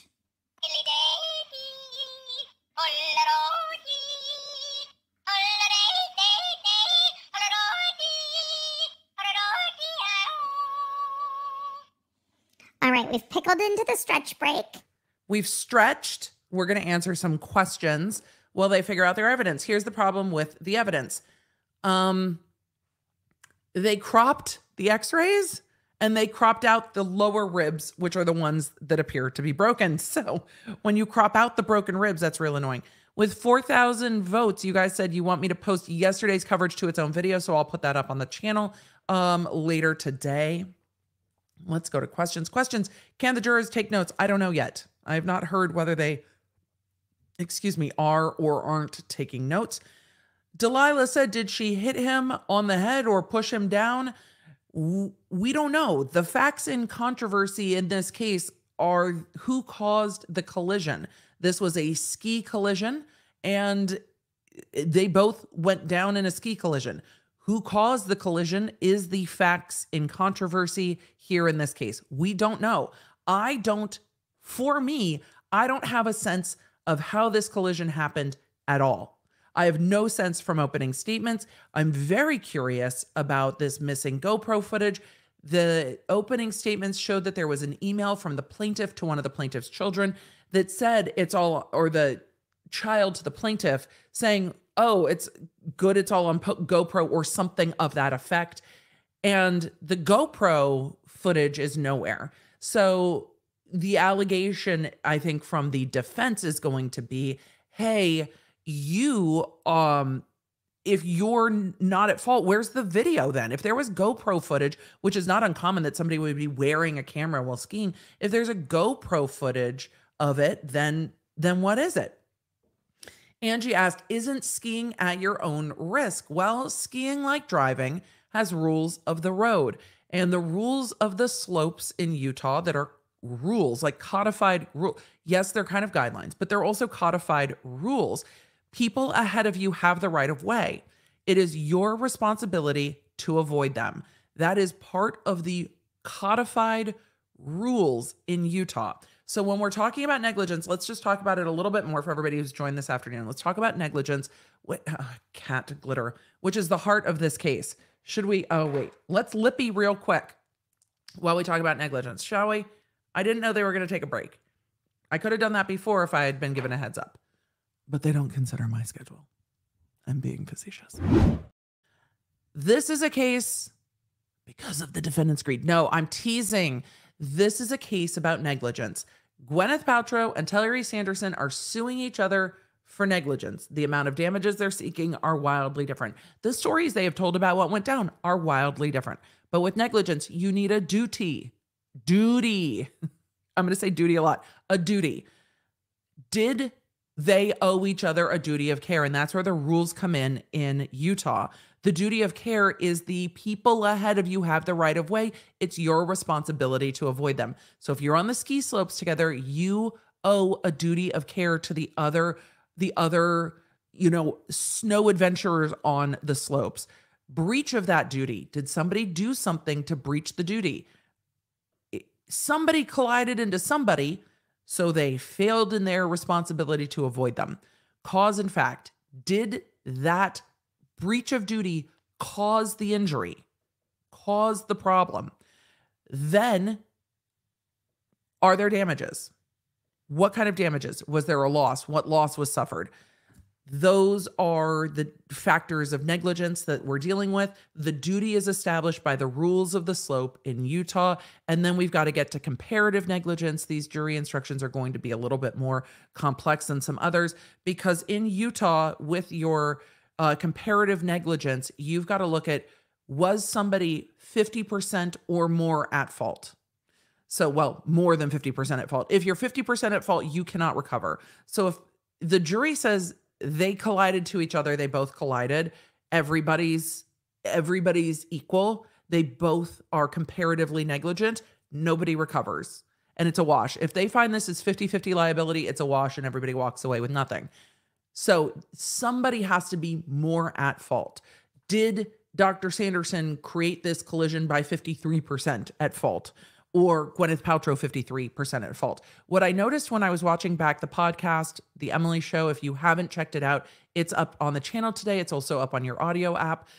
I was going through the complaint, and Gwyneth Paltrow in their complaint alleged that they could not hear Dr. Sanderson coming up behind them. But then in opening statement, we saw this allegation that not only did Sanderson come up behind Gwyneth Paltrow, but was like body to body with her and then started groaning. Well, which is it? Did she hear him or did she not hear him? That's my question. I've got questions. I've got questions. These attorneys do not make feel like I will miss something at 2X. You won't. 2X is so helpful. 2X is so helpful. How do lawyers like this win cases? It just depends on who they're up against and the facts that they have. It depends on their facts. The facts here are difficult. The facts here are not clear. Lori said they did call ski patrol, but not till much later based on the version of events that we've heard so far. Based on the version of events that we've heard so far, ski patrol was called not by the ski instructors, but by the friends. If this dude was face down on the slopes unconscious for 5 minutes, I would have thought that fact pattern would have played out differently. So they did not call ski patrol until he was already skiing back down the slope much later after it. So we'll see. It can be both, said Joe J, but it's not in the complaint anywhere. So where did it come from between 2019 and 2023? That's my question. It's interesting. All right, let us continue. Molly W. shared, as someone who is disabled due to a TBI, they can be different day to day and sometimes hour by hour. There is no normal. And I think when we're looking at comparative analysis, they're going to have to look at some comparative analysis. But this is also why the expert is relying on conversations with the people who knew the plaintiff before the injury. What was the plaintiff's normal or regular before, and what is the plaintiff's regular after? And so it's looking at that difference in before and after. It looks like the judge just came out to take the bench. Yesterday, the plaintiff's lawyer mentioned that Paltrow might have had front of the line perk. Said Anthony, wouldn't that make her in front of him? Just a thought. No. Paltrow had ski instructors with her. When you're with a ski instructor, they get front of the line on ski lifts, so you're not waiting to get access to the slopes while you're during the time that you're paying for an instructor, is what it seems to be. But they were not in line for the lifts. They were already on the slopes. And because they were already on the slope, so where they were on the slopes matters. Who was furthest down the hill on the slope is what matters. So not the front of the line perk doesn't play into that. Here for years, you need to try Tim Hortons coffee. This is for your Canada travel plans fund. I need to get back to Canada. It's been too long. JP said, my fur babies are all Harry Potter references too. Cats, Rolling Creature, and the Grim, plus a corgi named Neville Longbottom. My first cat, my beloved 17-year-old cat when she passed, was named Albus, and I adored her. Lola PR said, I have a question. Is that Dame Maggie Smith in the back? I have no idea. Rose said at 69 years and being a vet, Medicare, and supplement, he should have no concern of cost. I don't know what he's had to pay for and what he hasn't. Deb said, I'm a bit triggered here. Lifelong equestrian that has had 3 concussions and at least a dozen broken bones, including 5 ribs and 1 fall. Ouch! If anyone but me were responsible, I'd be furious. And that's completely fair, Deb. It is, brain injuries are really, really tough. So, Beth D said her attorney made the collision sound sexual in his opening. It was weird. It was weird. I was like, what in the fuck? I think that's actually what I said. I think I paused the opening and was like, what is happening? But we had some context to that in the motions in limine. Let me pull those up. The court's not back in yet. Let me pull up the rulings on the motions in limine. I talk about this in, let's see, if I keep the audio on, I should be able to hear when they come back in. And let's pull these up and look at them together. Oh, that didn't work the way I intended it to. Give me 1 second. All right, let's take a look at these. Where is it? Come back, motions in limine. There was one that I was confused about a little bit. I'm going to just pull through these motions in limine real fast to get to the one I was looking for. That's not it. That's not it.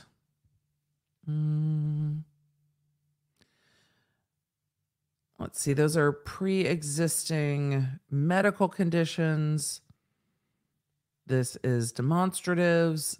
This is, I forget which number it was. I think it was in Paltrow's motions. Let's see. I'm going to try to find it real quick, even though we took care of it in the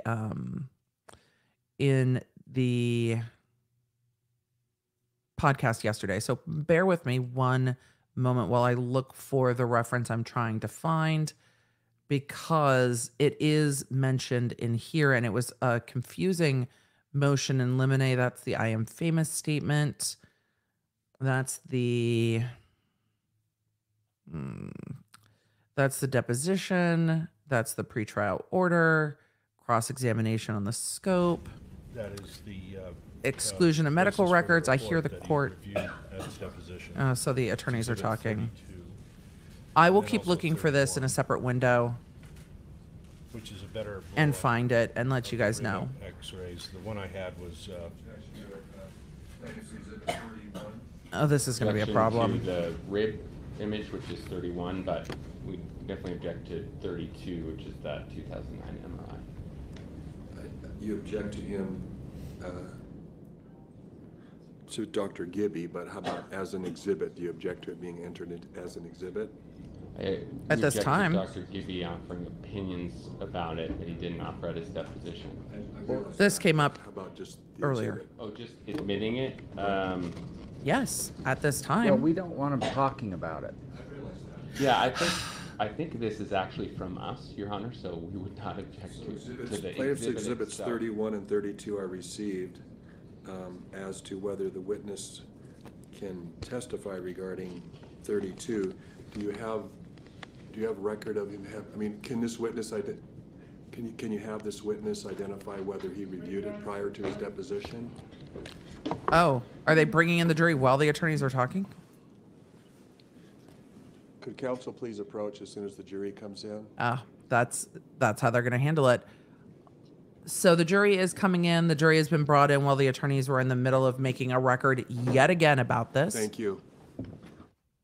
And they're approaching for that. I'm continuing to look for the motion in limine that was regarding whether there were any past allegations of sexual harassment and things like that. I was confused as to why that would even be mentioned in a motion in limine with regard to a ski collision. And then we heard opening and I went, oh, that's interesting. So I'm not sure what we will see with regard to that or if there will be questions about that. I truly don't know, but we will see. Unfortunately, the document is scanned so that I cannot control F it. So I will have to find it later. I always hear motions in lemonade. I know we try to make lemons. We try to make lemonade out of lemons. That's not true. I often try to make lavender lemon drops out of lemons. We're making lavender lemon drops out of lemons. I believe it was a motion in that it was in the motions in limine. I just haven't found exactly where in the motions in limine it was. I think it's in the plaintiff's part 2. It's just that there's quite a lot of them to go through when I can't search it. And I just don't remember exactly where it was. So I'll find it at some point and we'll talk about it. Sunny Cat Mom said the ribs are not the big thing for me. My grandma broke ribs after choking and receiving the Heimlich. Well, the Heimlich can break ribs in people of any age. The broken ribs show the force of the fall, and the doctor said he had normal bone density and things like that. So the radiologist is going to testify about the type of force required and the fact that the bone density here was normal. That's a lot of lawyers up there. All the lawyers are talking about it, and for the jury, this has to be. They've been delayed quite a bit this morning. The jury had to wait an hour from the time they were told to come in, and they had to over the river and through the woods through a storm this morning to get to court in the first place. Thank you for your patience. I did see that yesterday, Beth. I saw that yesterday.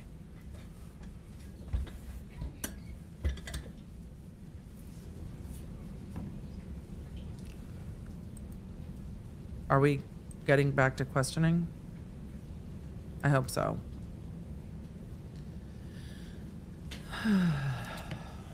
Okay. Dr. Gibby, I have a better photograph or version of the chest x-ray. I'd just like to show that to you briefly so we can see it. This is Plaintiff's Exhibit 31. Okay.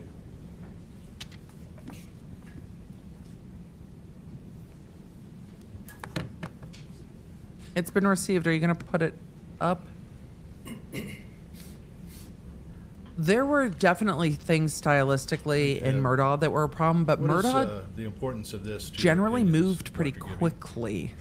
This is definitely a different. This was an X-ray taken the day after his incident, showing it's a series of images of his ribs. And I think the importance of this is documenting the trauma that he sustained. Okay.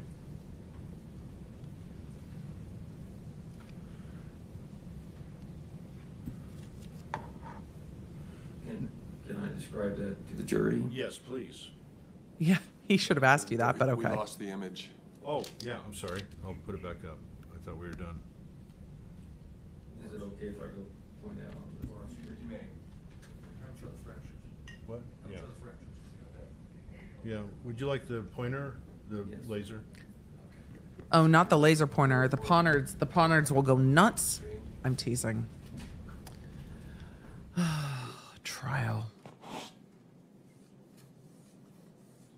Creighton did move too quickly at times. He did move very quickly at times. I was like, ah! I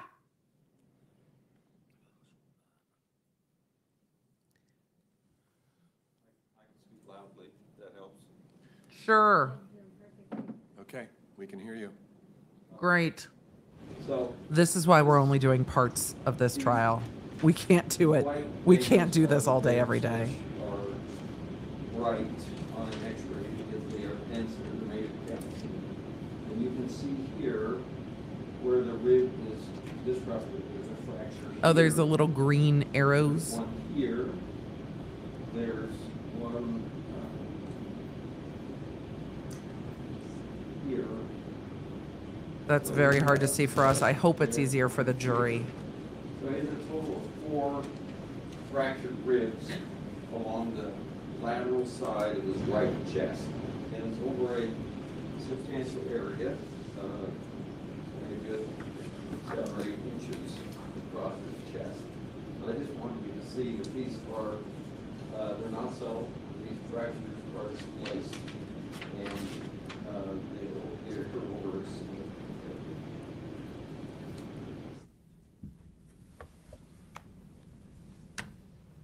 Okay.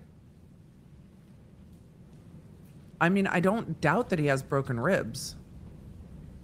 I don't. It's just who caused. So, I know they have to prove damages, but Dr. Gibby, who caused it? the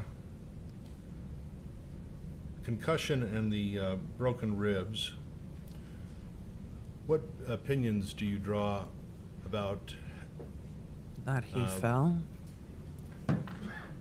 the extent of Terry Sanderson's injuries? Well, I don't think it was, just a minor bump. He had enough force to knock him unconscious, enough force to have persisting cranial symptoms that are documented in the record, and enough force to break 4 of the ribs on the right side of his chest. And that, along with the deceleration of striking the ground, I think I think that the rib fractures certainly corroborate that there was enough force to cause a head injury.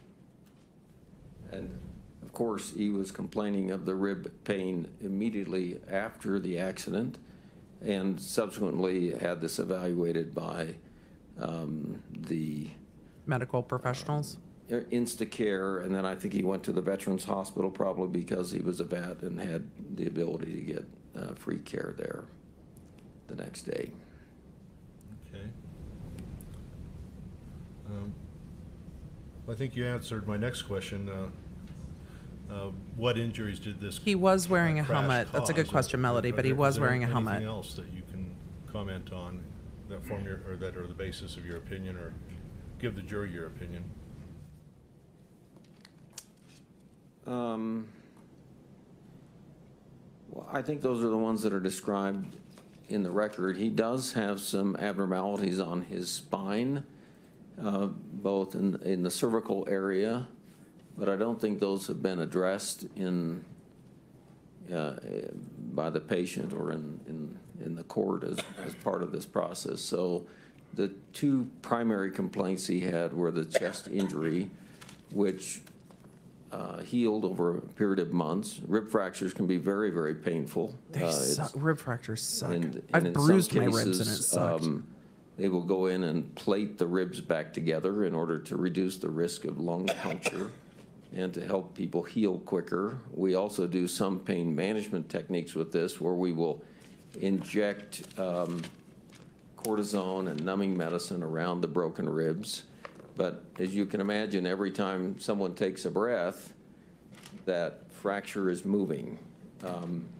Unlike, say, a long bone, you can't really cast the chest. You can't immobilize it. So it does You take have a to period breathe. of time for these to heal. And again, it makes it difficult. The coughing to is one breathe of as a the result of plaintiff's counsels. It just is. Do the rib fractures indicate that Dr. Sanderson or Terry Sanderson was hit from the rear and from the side? And why? That's leading. So I think that's, you know, one of the. I'm shocked there's no objection to that, but okay. Core questions of this case. It doesn't seem to be any dispute that there was a collision. True. It does. I agree. It doesn't seem to be any dispute that there were injuries. Dr. Sanderson experienced enough trauma to break ribs and cause a concussion. Then the question is, was this something that that's me. he caused or the defendant caused? And based upon my analysis of the x-rays and the reports from the witness, Craig, who was there, I think it's very unlikely that this would have been Rhonda, that's what caused yesterday's testimony showed. by Terry running into Gwyneth Paltrow. First of all, when you're skiing, your knees would be bent, your arms would. Maybe we should approach for this one. Sure. Oh boy. All right. Well, they approach off the record. I'm going to read the motion in limine because I finally found the part. Because I overlooked it twice, apparently, because me. Motion to exclude any reference to or insinuations based on irrelevant, evidence. And it said the plaintiff's motion seeks to preclude evidence of plaintiff's business dealings, unlawful acts, unfounded, alleged sexual harassment, or unsavory behavior.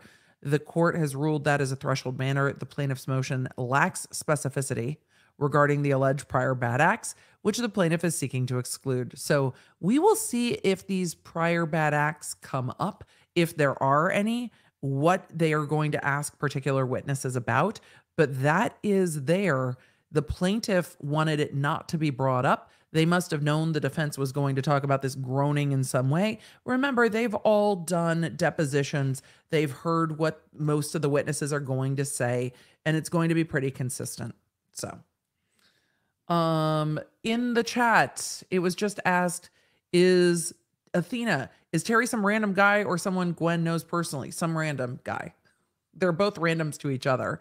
They were just all at Deer Valley the same day.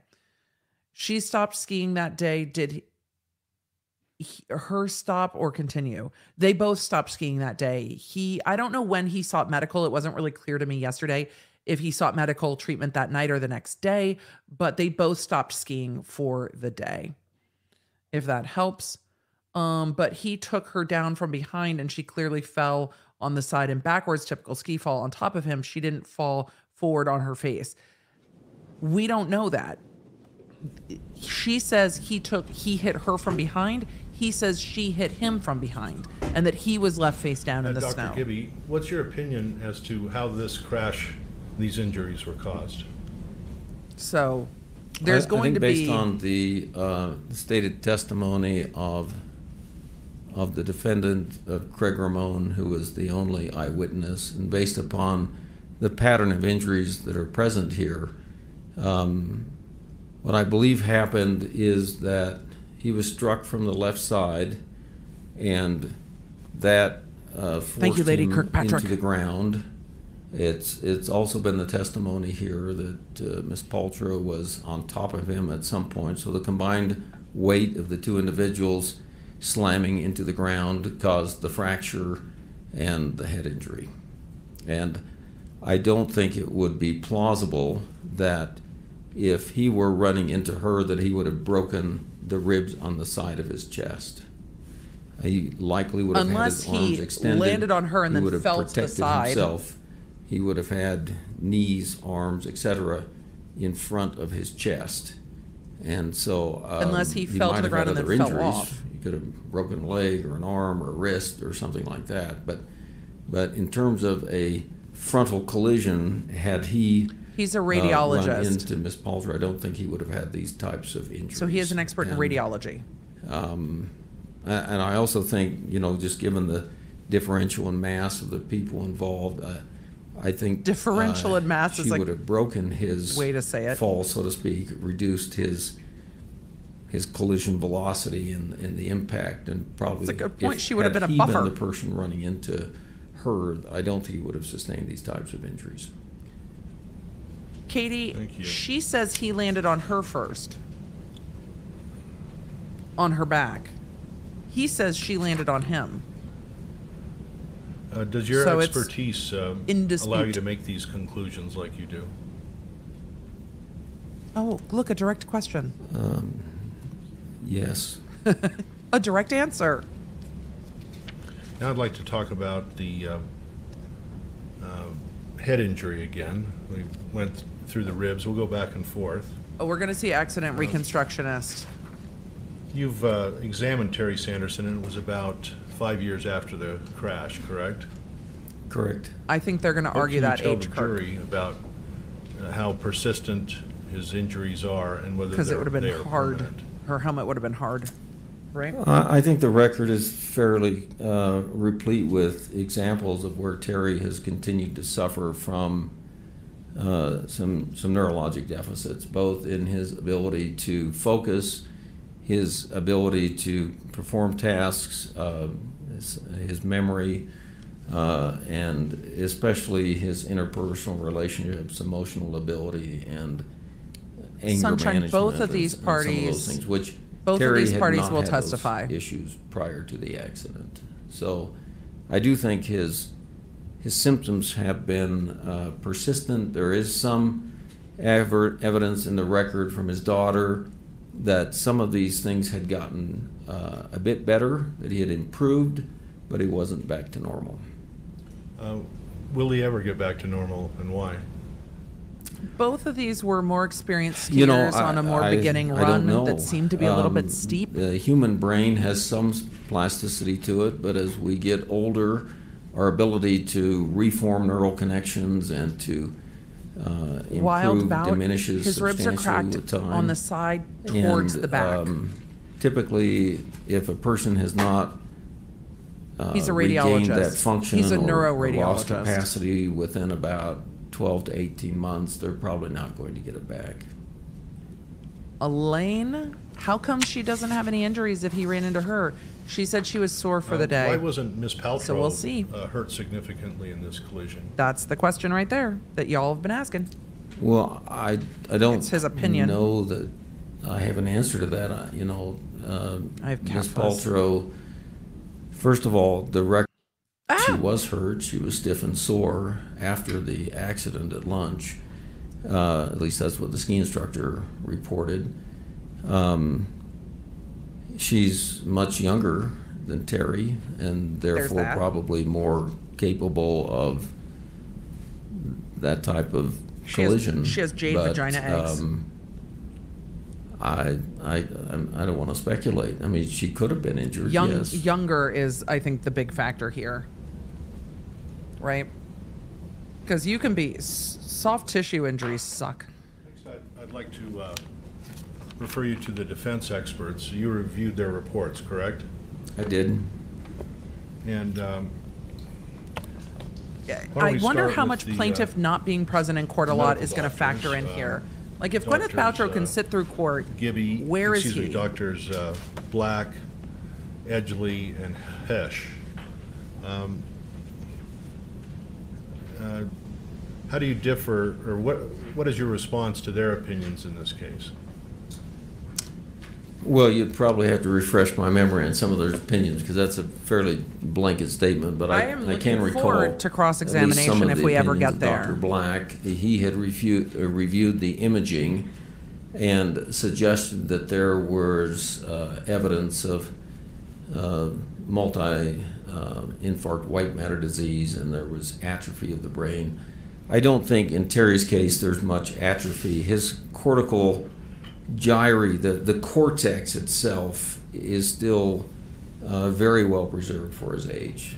What he has is dilatation of his ventricles. So at least the inner part of the brain looks, the fluid pathways are dilated, but I don't think he has significant brain atrophy, as you might see in someone with dementia or multiple strokes or longstanding injuries.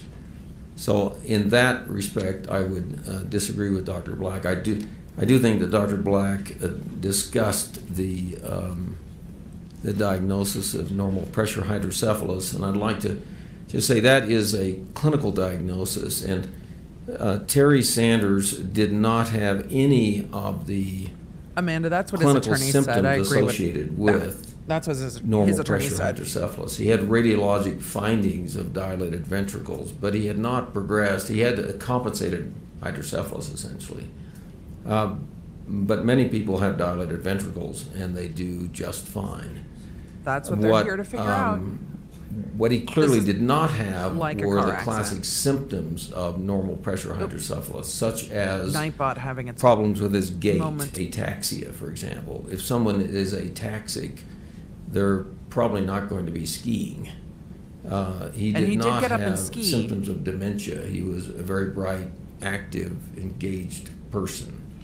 He did not have difficulty with urinary incontinence or, urinary problems. So the typical symptoms of normal pressure hydrocephalus, which is usually diagnosed later, I think it was just serendipity that these images found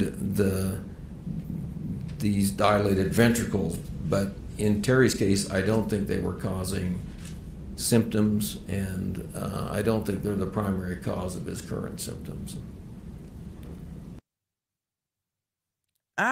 User error. Ventricular dilatation had been present for at least a decade. They were seen on a CT scan And he kept skiing at the for that Veterans decade. Hospital a decade earlier, and they had been stable for a long period of time. This is supposed to Can be you an talk 8-day about trial. NPH being a risk factor for persistent post-concussive I haven't heard symptoms? anything about cameras on the ski trail. I don't know. Well, I think in this case, some of the risk factors for He's a very having experienced skier. persistent problems with concussion. One of the risk factors He's is if not in the you've had courtroom right repeated now. trauma. They We keep know that from flashing the football counsel table, and players he's not been there. other athletes. Another risk factor told is the jury age. about that. As you get older, your brain has a harder time adjusting. But I think in Terry's case, he had this condition where his fluid spaces, the lateral and third ventricles, were dilated. And as a result, the fibers that connect the halves of the brain together are stretched over this structure.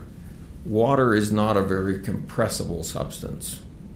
If you put a shock wave into water, like, you drop a depth charge in a submarine, that force like is U571. violently transmitted to Sorry, the I like that submarine. movie. Yeah, and in the case of Terry, he had these fluid spaces that were enlarged in the inside of his brain, and his fiber connections, his white matter, was already somewhat stretched. It was already, at risk, and that shock or that rapid deceleration injury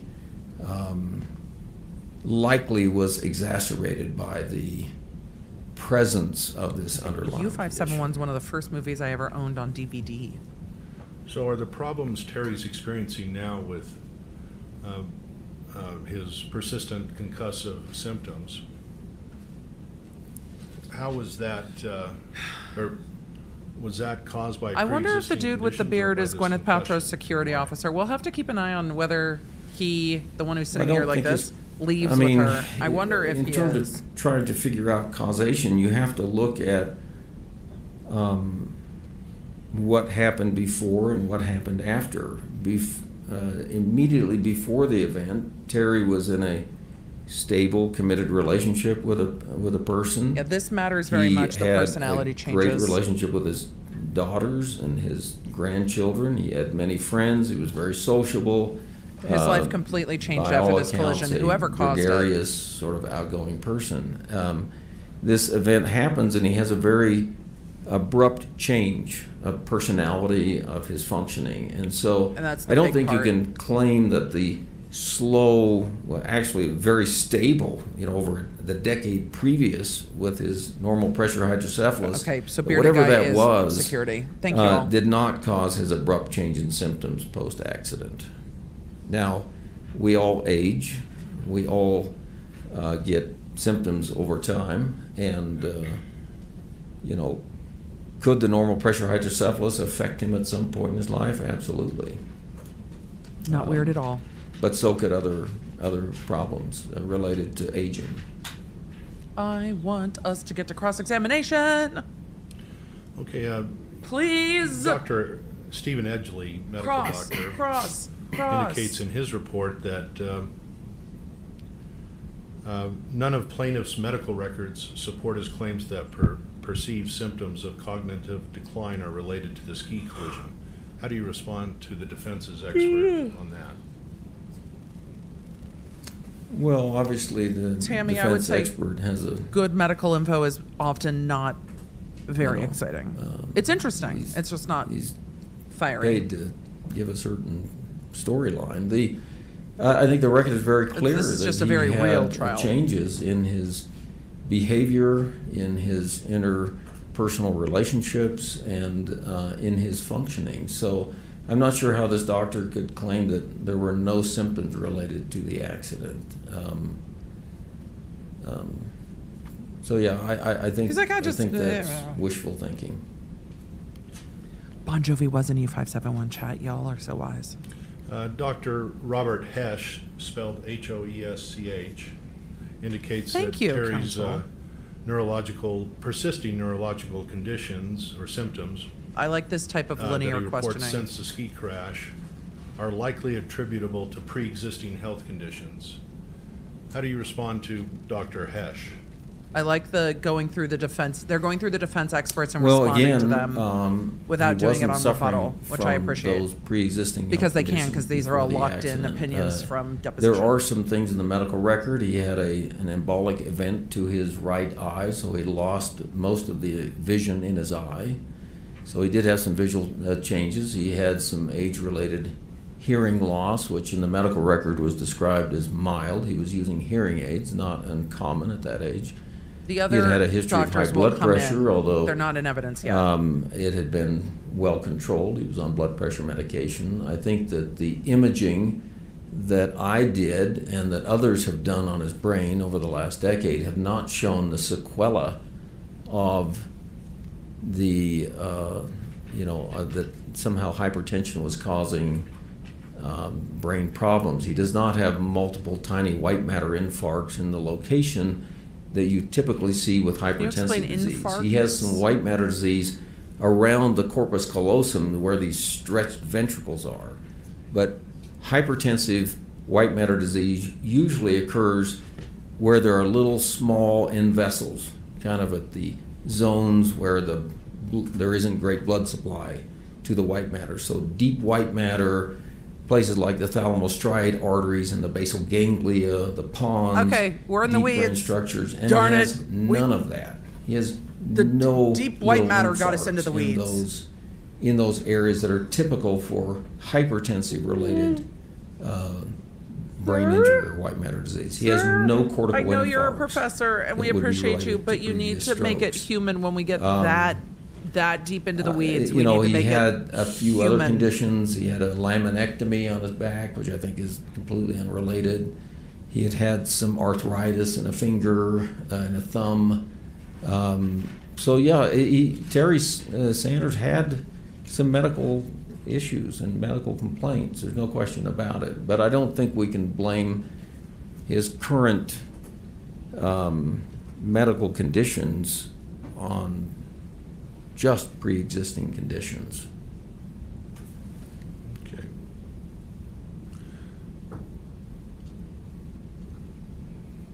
So a neuropsychologist, Angela Eastfold, also has opinions about Terry. She confirms that he had a mild concussion, but then goes on to say that the course and evolution of his self-reported symptoms are inconsistent with the known trajectory of concussive-related symptoms. Sparky What is your Calico, response I to, love that you're like, this is Dr. my Eastfold? jam, and thank you for the important work that you do. Well, Only I one agree person on with the her. jury is a nurse. Terry had a concussion. I think we can agree that much. So it's hard if you don't bring it the, down so everybody can understand. It makes it normal hard to stay trajectory engaged of too when you don't concussive, understand. It's like, okay. Of concussive patients is typically to recover. So yes, in that regard, he did not follow the normal trajectory. But this is not I a don't think we're normal going to get to case. cross-examination This is a before case lunch, that, and I've got he has interviews. continued to suffer, and T-Bird. he had an abrupt change in his activities and in his functioning. So, I guess people can disagree politely. T-Bird, how is this not hearsay? He's an expert. He's allowed to rely on hearsay informing his opinion and respond to it. So it's not being offered for the truth. Pre-existing conditions. So it's an exception to hearsay. NPH or sore finger or... Copper Ridge, the dude with the beard is your cousin. He is a talent manager. He looks like he could be a bodyguard. Depression. And it looks like he has a killer tattoo Did sleeve. that contribute to why he has Does- these long-standing... does he in fact have a killer tattoo sleeve? I've got questions that are evident now. No, but I think you make a Also, point there. I mean, he had sitting been through trial treated like in this the is above and past beyond the duties of a for talent depression. manager. This must be so he was boring. on medication for that. Depression is a pretty common diagnosis in modern society. But it seems that his condition worsened following this event. So yes, I think the depression was a pre-existing condition that might be conflated with some of his current symptoms, but certainly not all of those, not all of his symptoms. Well, again, what is the primary cause of his current conditions with PCS, persistent concussive symptoms? Or Thank you for explaining PCS, is it counsel. the ski crash versus these other causes? That's the point of this testimony. What is the abrupt cause? change in his functioning, in his behavior, and in his indicates his ability to interact with people indicates was not something brought on by his pre-existing conditions. He had had those for many, many years and had functioned well and was stable, and so his NPH had been stable for a decade. And I'm not even sure I should call it NPH. He had these dilated ventricles. He did not have a clinical diagnosis. Yes, this is an expert. So he evaluated him much later, but he evaluated the records. It was well managed with these other issues. And that's common His for experts. hypertension was controlled. He wasn't having strokes. So, yeah, I don't see that we can pin his current problems on the pre-existing issues. And that's what the defense is going to try to do. You also conducted an fMRI on Terry Sanderson. Can you explain what that was? We did. So fMRI is a test where we look at the brain while the patient is doing certain tasks. So it's so imaging has evolved over time. In the old days, we just took X-rays and you couldn't even see inside the brain. And then we started injecting air into the ventricles to see if there was a shift. And then CAT scans came along. But as medicine has evolved, we've been able to image with much greater sensitivity and specificity. So it's not surprising that his CT scan, which was taken the day after his accident, was So in negative. 2016. He didn't show any evidence of acute trauma at that time. That's His interesting. MRI scans showed some small white matter lesions around the corpus callosum, which may have been related to some stretching injury or some type of injury at the time of the accident. But lots of people get white matter disease as you get older. That's sort of like wrinkles. We performed a functional MRI where we had him do So it's a part actual of aging or a more normal tests part of aging? in the scanner. So common? solving puzzles, having Say him normal, common do part of memory tests, doing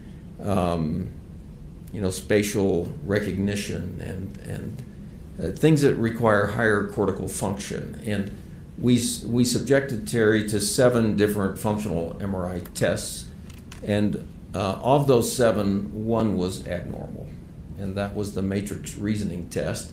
And he was below 2 standard deviations compared to our normative controls on that test. And that is essentially the matrix reasoning is a puzzle solving test where you're using lots of frontal lobe activity as well as your occipital areas that are involved with visualizing images and spatial recognition, etc. And those I are, think we'll hear the more frontal and occipital areas with are hearing two from common places Plaintiff that can be and injured in a the traumatic witness at the end of the day deceleration yesterday explained the process. personality So, changes and of the changes. I think the good news is that most did of not cover that his part of the testimony imaging looked yesterday. normal or within normal limits, within the yardstick we have of the best functional imaging today.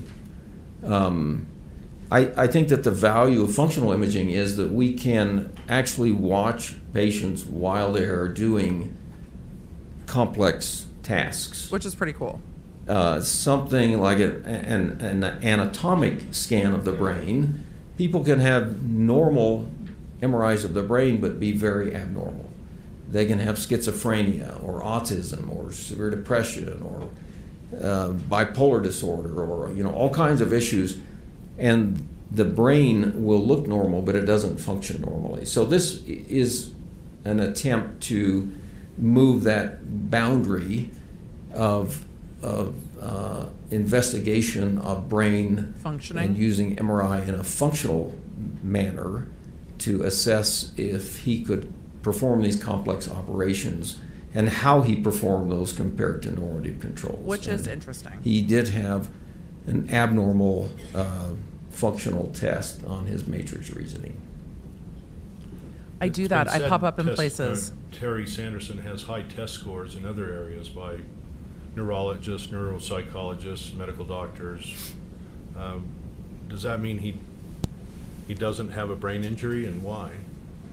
That's a good question.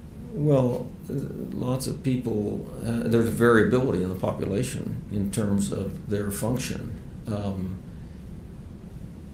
Terry is a very bright individual, very capable, and but that doesn't mean that he doesn't sustain an injury and move from really bright, really capable to just within the average or within normal average. Because that's not average for him. I think that the best test, and we've had doctors provide evidence about brain scans. We've had neurologists testify, neuropsychologists, but really the best test that we have for humans is how do they perform in a complex world. I think so. You think about it, just how you drove here to Park City on a snowy morning. That requires a lot more processing power than even the best computers that can do today. So I think that the best test, the best challenge of Terry Sanderson is how is he doing? How is he functioning in life? And I think there are a number of areas where he has had a fall off in his abilities. I agree with that. And I think that we saw that from the testimony. And I think one of his that treaters is recommended that after the this easy ski way crash, for the jury to understand after too. about 18 months, that he try to do as many activities he did before, such as travel or his life changed. be active like he was as much as he can. I don't but think that's maybe travel too with much a in partner controversy. So he wouldn't get lost. What is your opinion on those kinds of recommendations? The severity of his injury, the severity of the impact of his injuries is at question. Many people have It is. injuries and they try to overcome them through various activities. I think probably the worst thing that he could do is to sit at home and be depressed and not have those interactions. So yes, Terry was a self-described person who did a lot of travel before, and I'm sure he did travel afterwards. But I don't think that is evidence that he is somehow unimpaired, that he hasn't had any symptoms related to this injury. Did you see any evidence of malingering or faking, or he was trying to exaggerate his injuries?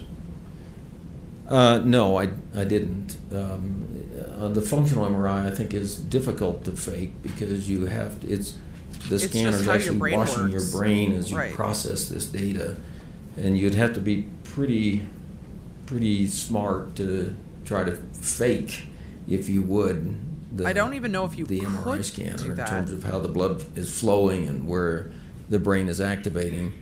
Usually when we see someone who is faking or not trying, then many of the tests are screwed up. They're just it doesn't make sense. But all of his tests except one were within normal range, and I think he certainly was trying. We didn't mention, I don't think, in detail at least, one neuropsychologist. Kathy, that's how the plaintiff is saying this happened for them. That he fell with his arm against his body, and that's how he broke his ribs. That's what they're saying. Following the incident, Terry suffered from exacerbation of anxiety and depression. We don't know if there's muffins.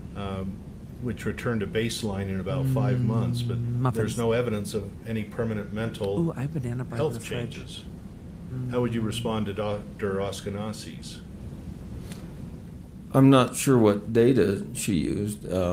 I think that today's running about an hour and a half behind what their anticipated the schedule record was. Is fairly replete. So that's going to be real interesting. Replete meaning? There's lots of evidence in here, and in fact, his former partner, girlfriend that he had during the time of the injury, they separated. I don't think she has any ulterior motive. I mean, at this point, they're not together. Why would she come forward and say he's having all of these problems? Why is he different? I don't think she has any incentive to do that. In fact, she would have the incentive to do the opposite. I think that the best evidence out there is the reports of the people that know Terry best. When you're looking at these types of damages, it gives a lot of info. You've heard of the term eggshell plaintiff? I have not. Okay. Are you asking him to define legal terms? People being more sensitive to injury than others, correct? Oh, that's fair. That's a fair question. I don't know if that's a term, but sure. Or the concept. You've heard of the concept. Sure. He's like, I'm not going to agree to that.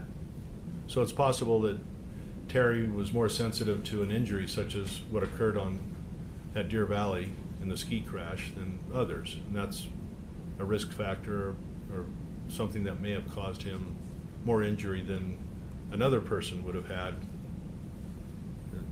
Does that make sense? And no. How do you respond to that? Well, I would respond that Terry he sustained a significant injury. He was knocked out. He had 4 broken ribs. Yeah. So I don't know that that's an eggshell. That's a pretty significant force. But that's not what they're saying. They're saying, could the force have not been that significant, whether or not, and he be particularly vulnerable? Or recovered quickly. There are lots of people that don't get better after a traumatic brain injury.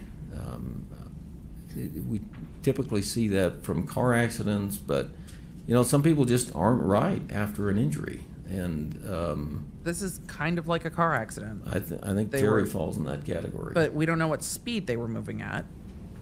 Okay. Just a moment. Okay. They're going to see if they have any final questions. I imagine once they wrap up, this is going to go to lunch. Thank you, Dr. Gibby. Thank you. That council's going to ask them to go to lunch. Pardon me? Can we go 5 minutes? Why don't you approach? The court's like, why the fuck do you want to go 5 minutes? Linda Frazier, can they dismiss this case as BS? No. They've already been through those processes. Parts of this case have been thrown out. This is what is left of this case. Negligent claims from both parties. So no, they can't. And the facts are very much in dispute. Both parties' facts are in dispute. They really are. We've got 2 parties saying that the other party caused an accident, and then we've got witnesses on both sides saying very different things. The witness yesterday said that Terry was hit from behind. The report from the ski instructors say that Gwyneth Paltrow was hit from behind. There are a lot of conflicts on this in this case. So I second the pickle being named Ipsy Dixit. If you haven't watched today's podcast, that doesn't make sense to you, but yes, we might have to name the pickle Ipsy Dixit. Would you consider reviewing and commentating on plaintiff's first witness testimony? I was left speechless. He was not helpful and might have perjured. I can look at it. I don't know if he perjured himself. I watched it myself. I think he was flustered and kind of evasive on cross-examination, but I can look back at it. I don't know if I'll do a summary of it, but I will keep it in mind.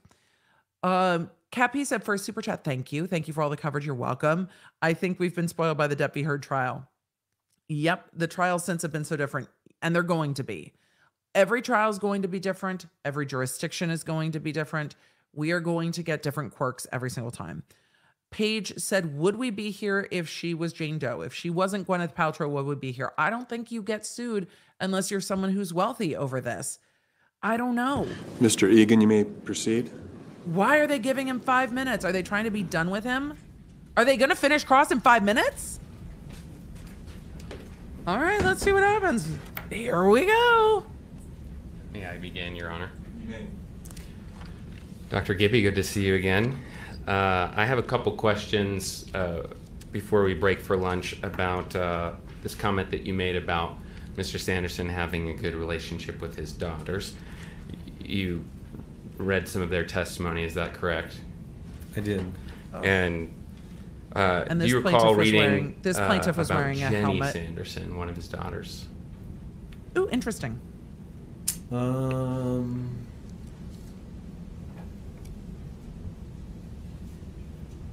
I don't remember the names exactly, but I'm Y'all are maybe you saying, can let's refresh make my it memory. quick, and The he's one like, was, I think the one that I recall reading was the oldest daughter that had a granddaughter that had just graduated from high school, and then there was another one that there were only two depositions of the two. Yeah. So maybe you can tell me the names and I will. Sure. Well, I'll just ask you things that Okay, maybe sure. came up in some of the others. So Jenny, the youngest, she testified that she did not feel loved or nurtured by her father growing up. Did you read about that? I didn't read her deposition. This- Because I did not see any of that. They didn't give you that And this deposition? may have been discussed in some of the other daughters' depositions, so I'll just keep reading in case you read about any of these other statements. There's also testimony that Mr. Sanderson was domineering and emotionally and verbally abusive to Jenny and her mother, Tana. Here's Do you the recall reading anything about estranged that? daughter. No, I do recall some testimony about him being angry with the man that was having an affair with his wife, and that was atypical for him. I think he was, punched him or something, but that was. Jennifer, listed what as does this very have to do with typical in anything? attorneys. It has to do with whether or not Okay, his what about, personality changed and whether did he you hear had any changes from this testimony about injury. Mr. Sanderson becoming It has a frustrated lot if his to do with it. expectations weren't met, and this is referring to his children? So we'll talk about this again in a bit. No, I don't recall that. What about testimony that he has always been easily frustrated and quick to anger? This I feed think does that not have testimony closed was caption. contradicted by other testimony by Fred, the you daughter, scared me. But no, I was not aware of that testimony. Okay, what about testimony that his frustration was visible This in his doctor body talks language and in the way he would talk? softer on cross. No. Like I said, I don't think I've read His this answers are, the deposition. volume is much lower. What about testimony that he did not speak with one of his daughters, Jenny, for 13 years? Not aware of that. This is going to the opinion. What about testimony that Mr. Sanderson is controlling and relentlessly tries to mold Jenny to be a certain way? This is going to, did you consider these things in Again, I considering those who haven't knew him? had any of the testimony from This Jenny, doctor so I relied was not given that on those that knew Sanderson. Well, some of these things may have been addressed by the daughters. Sure.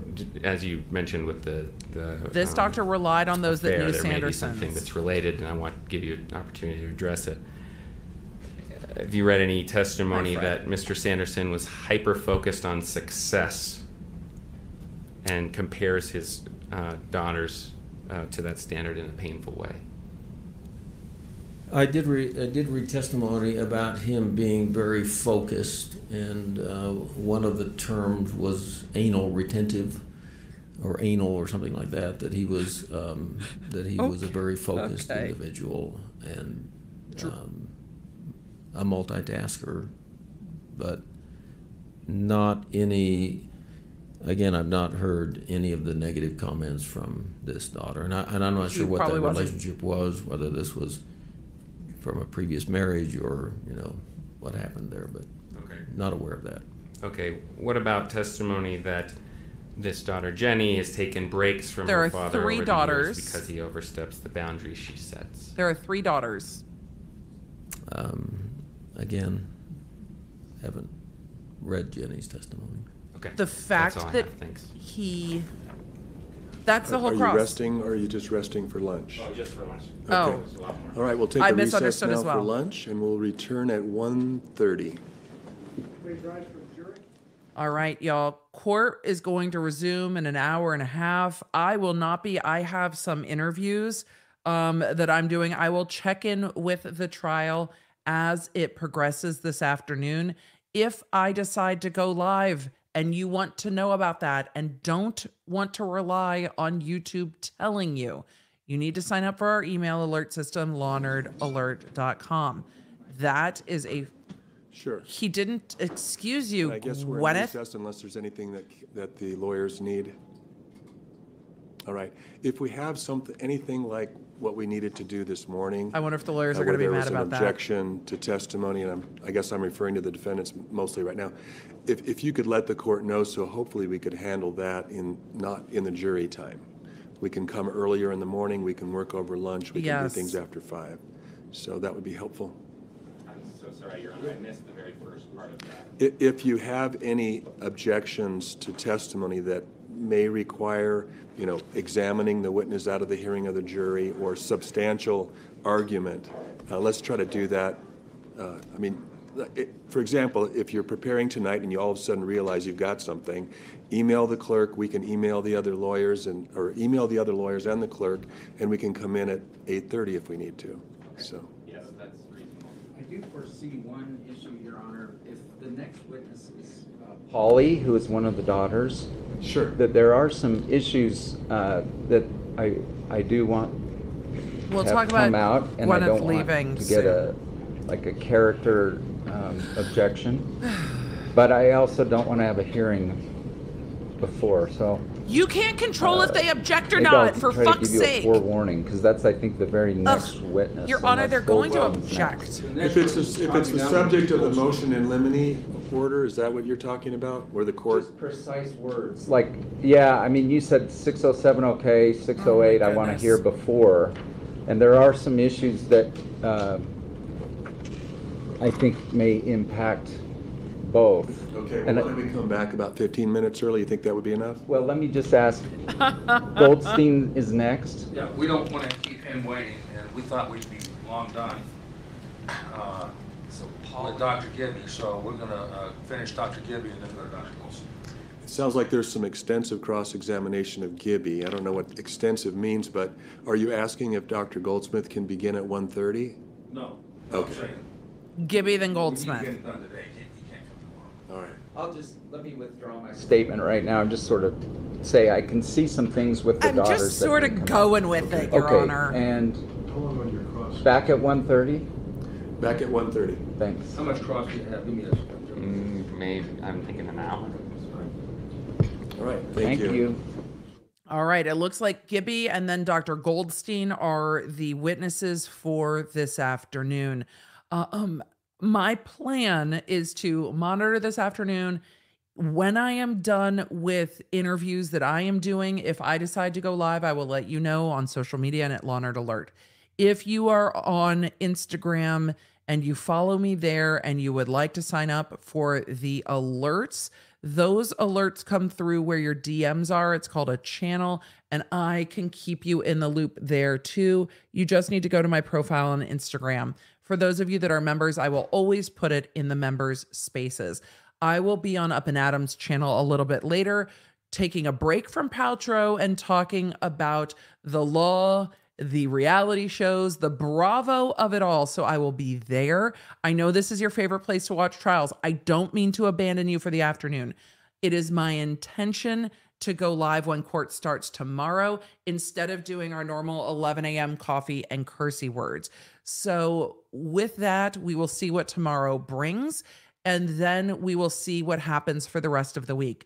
If Gwyneth Paltrow testifies tomorrow, I don't know what my schedule looks like. I think I have an early morning for some television appearances tomorrow, but I don't know what my afternoon looks like. If I can clear it, I will go all day tomorrow to just cover the trial for the day. So with all of that, I don't know how much we're going to miss today. We're going to miss a lot of medical testimony today that's going to be like this.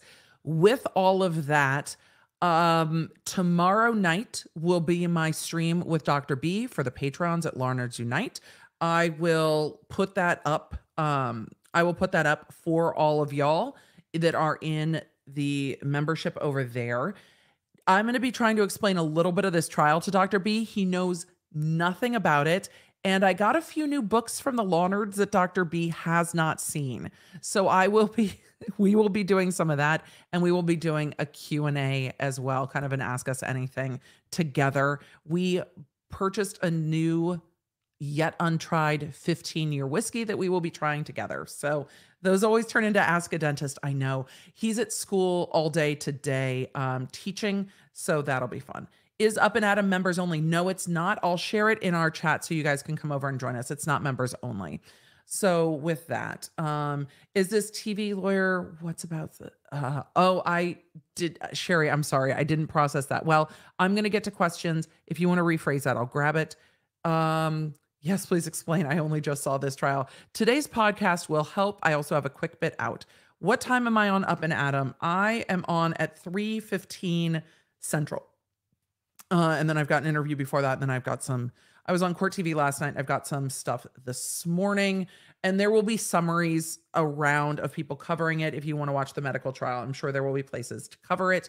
I'm going to do some questions, and then I'm not going to shout out other channels because I feel like it would be rude to Up and Adam to go over on his channel and then tell you all to go watch the trial somewhere else because that's just not, our chat is a unique chat. So there are very few like us. Since Gwyneth Paltrow's team has mentioned dementia, if a loved one suffers from any type of dementia, please consider upon death donating brain to Harvard Brain Bank 100% free. They pick up even if a holiday studying for dementia cures. Thank you, Jelly Bear. I did not know that was a thing, but I always appreciate the generosity of knowledge with this group. Y'all are incredible. Y'all have been through some shit, Law Nerds. You all are tough humans. And I think your generosity of sharing your experiences help us all learn more about each other because humaning is hard on the internet. And I think the Law Nerds do it better than anyone else. We get to human on the internet together in a community. Skiing is known dangerous. At your own risk sport. If this doctor was skiing, he should have been wearing a helmet. He was wearing a helmet. He is assuming the risk.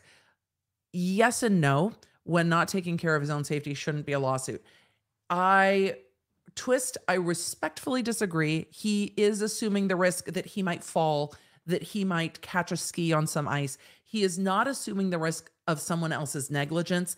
And that's what this case is about. This is about a crash arguing about negligence. And that crash is, you can't assume the risk that somebody else will be negligent, right? You might contribute to it, and that's where the contributory negligence comes in. You might contribute to it, but you don't assume that someone else is going to be so negligent that it's going to cause a problem.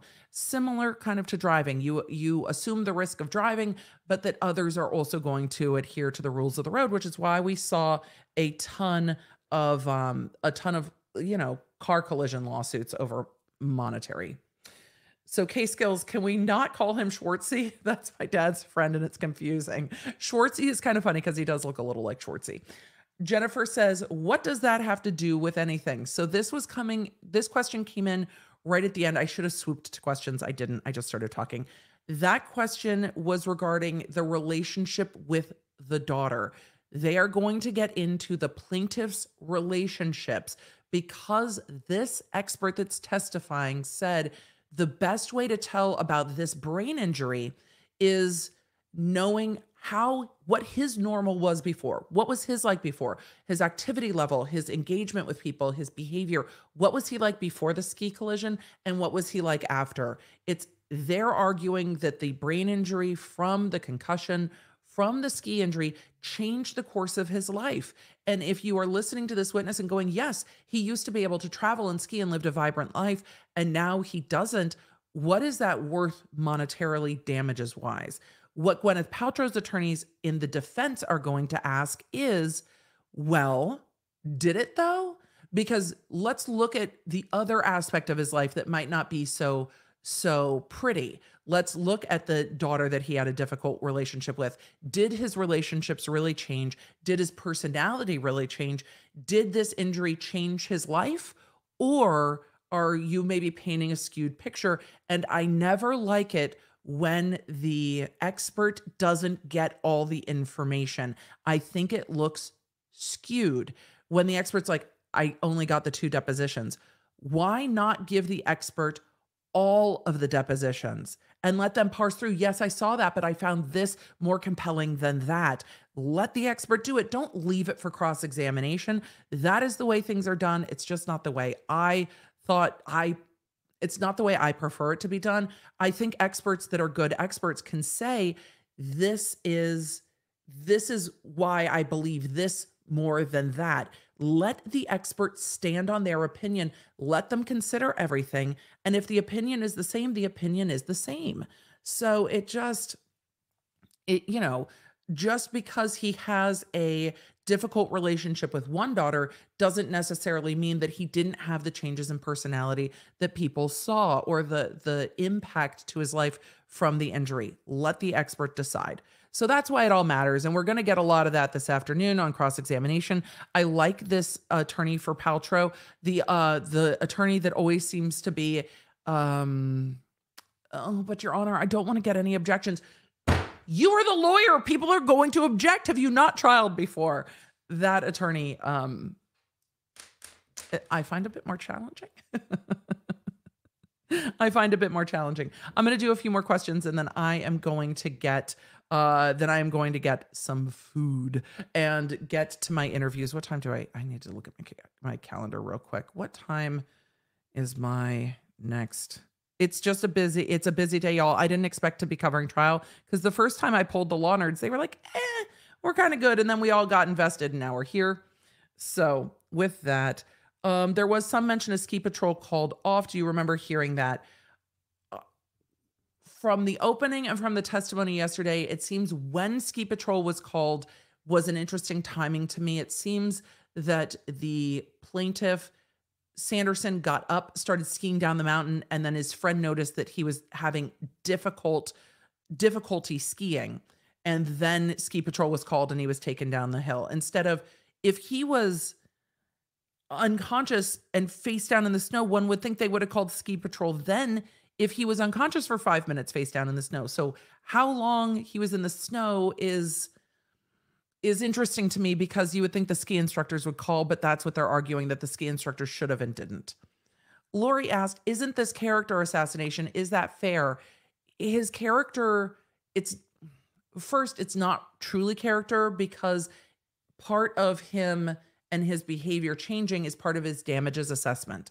So it's not just saying he has bad character, so you shouldn't give him any money. It's saying for Paltrow's side, their argument is, look, the plaintiff is saying he was here and now he's here, and that's where the damages comes in. We're saying he wasn't here, that he was always here, and so there's no damages. So no, it's part of the trial process. It is not pleasant. Trial will get into everything, but it's going to come up for her too. He put his mental condition at issue because he is asking for damages based on the head injury and others. So this plaintiff put these things at issue by choosing to sue.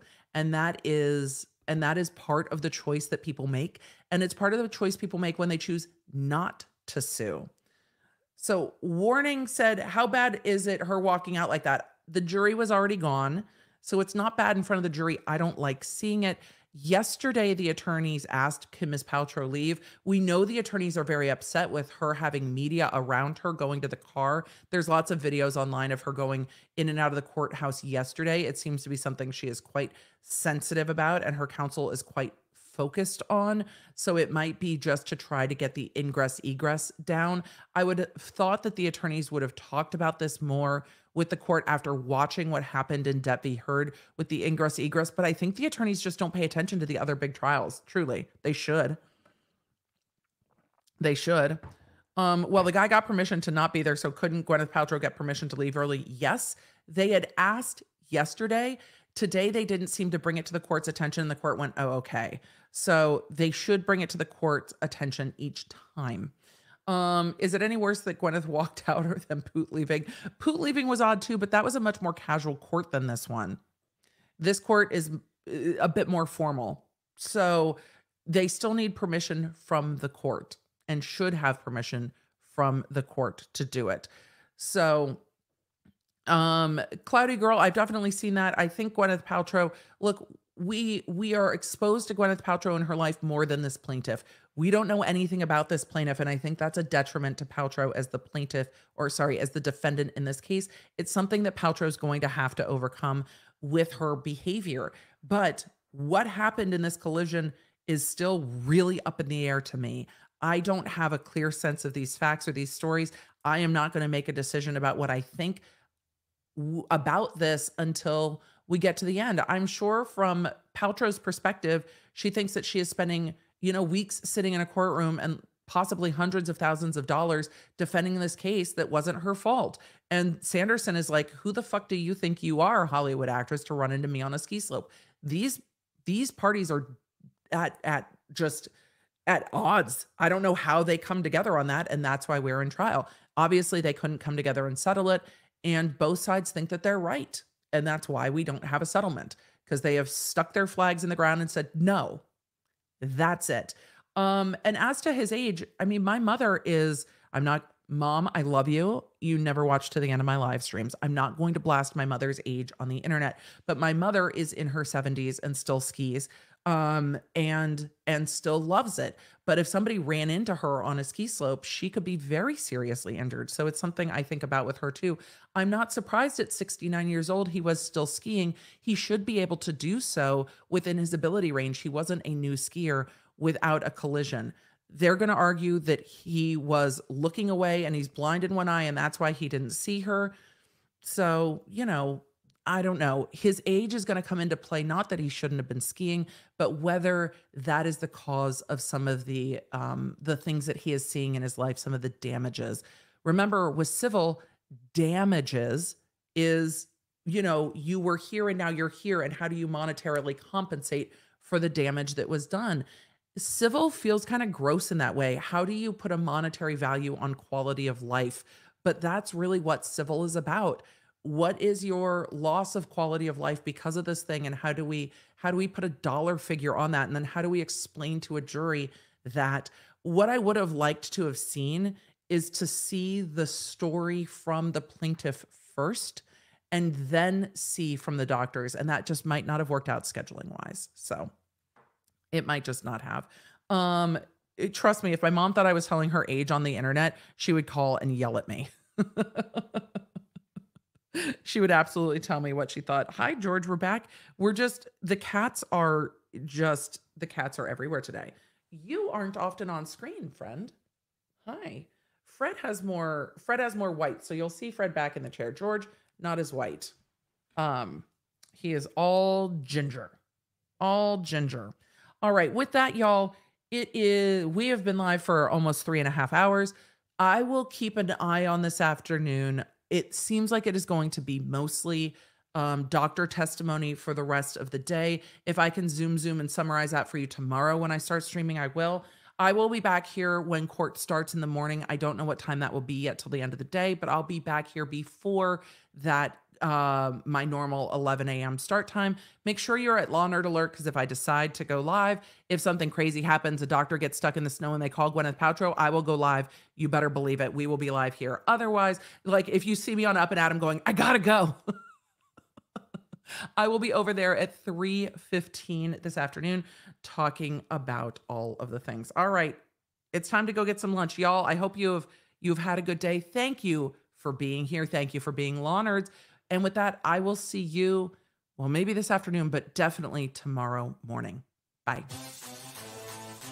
You can find all the Law Nerd goodies at lawnerdshop.com. Connect with me on social media at the Emily D. Baker.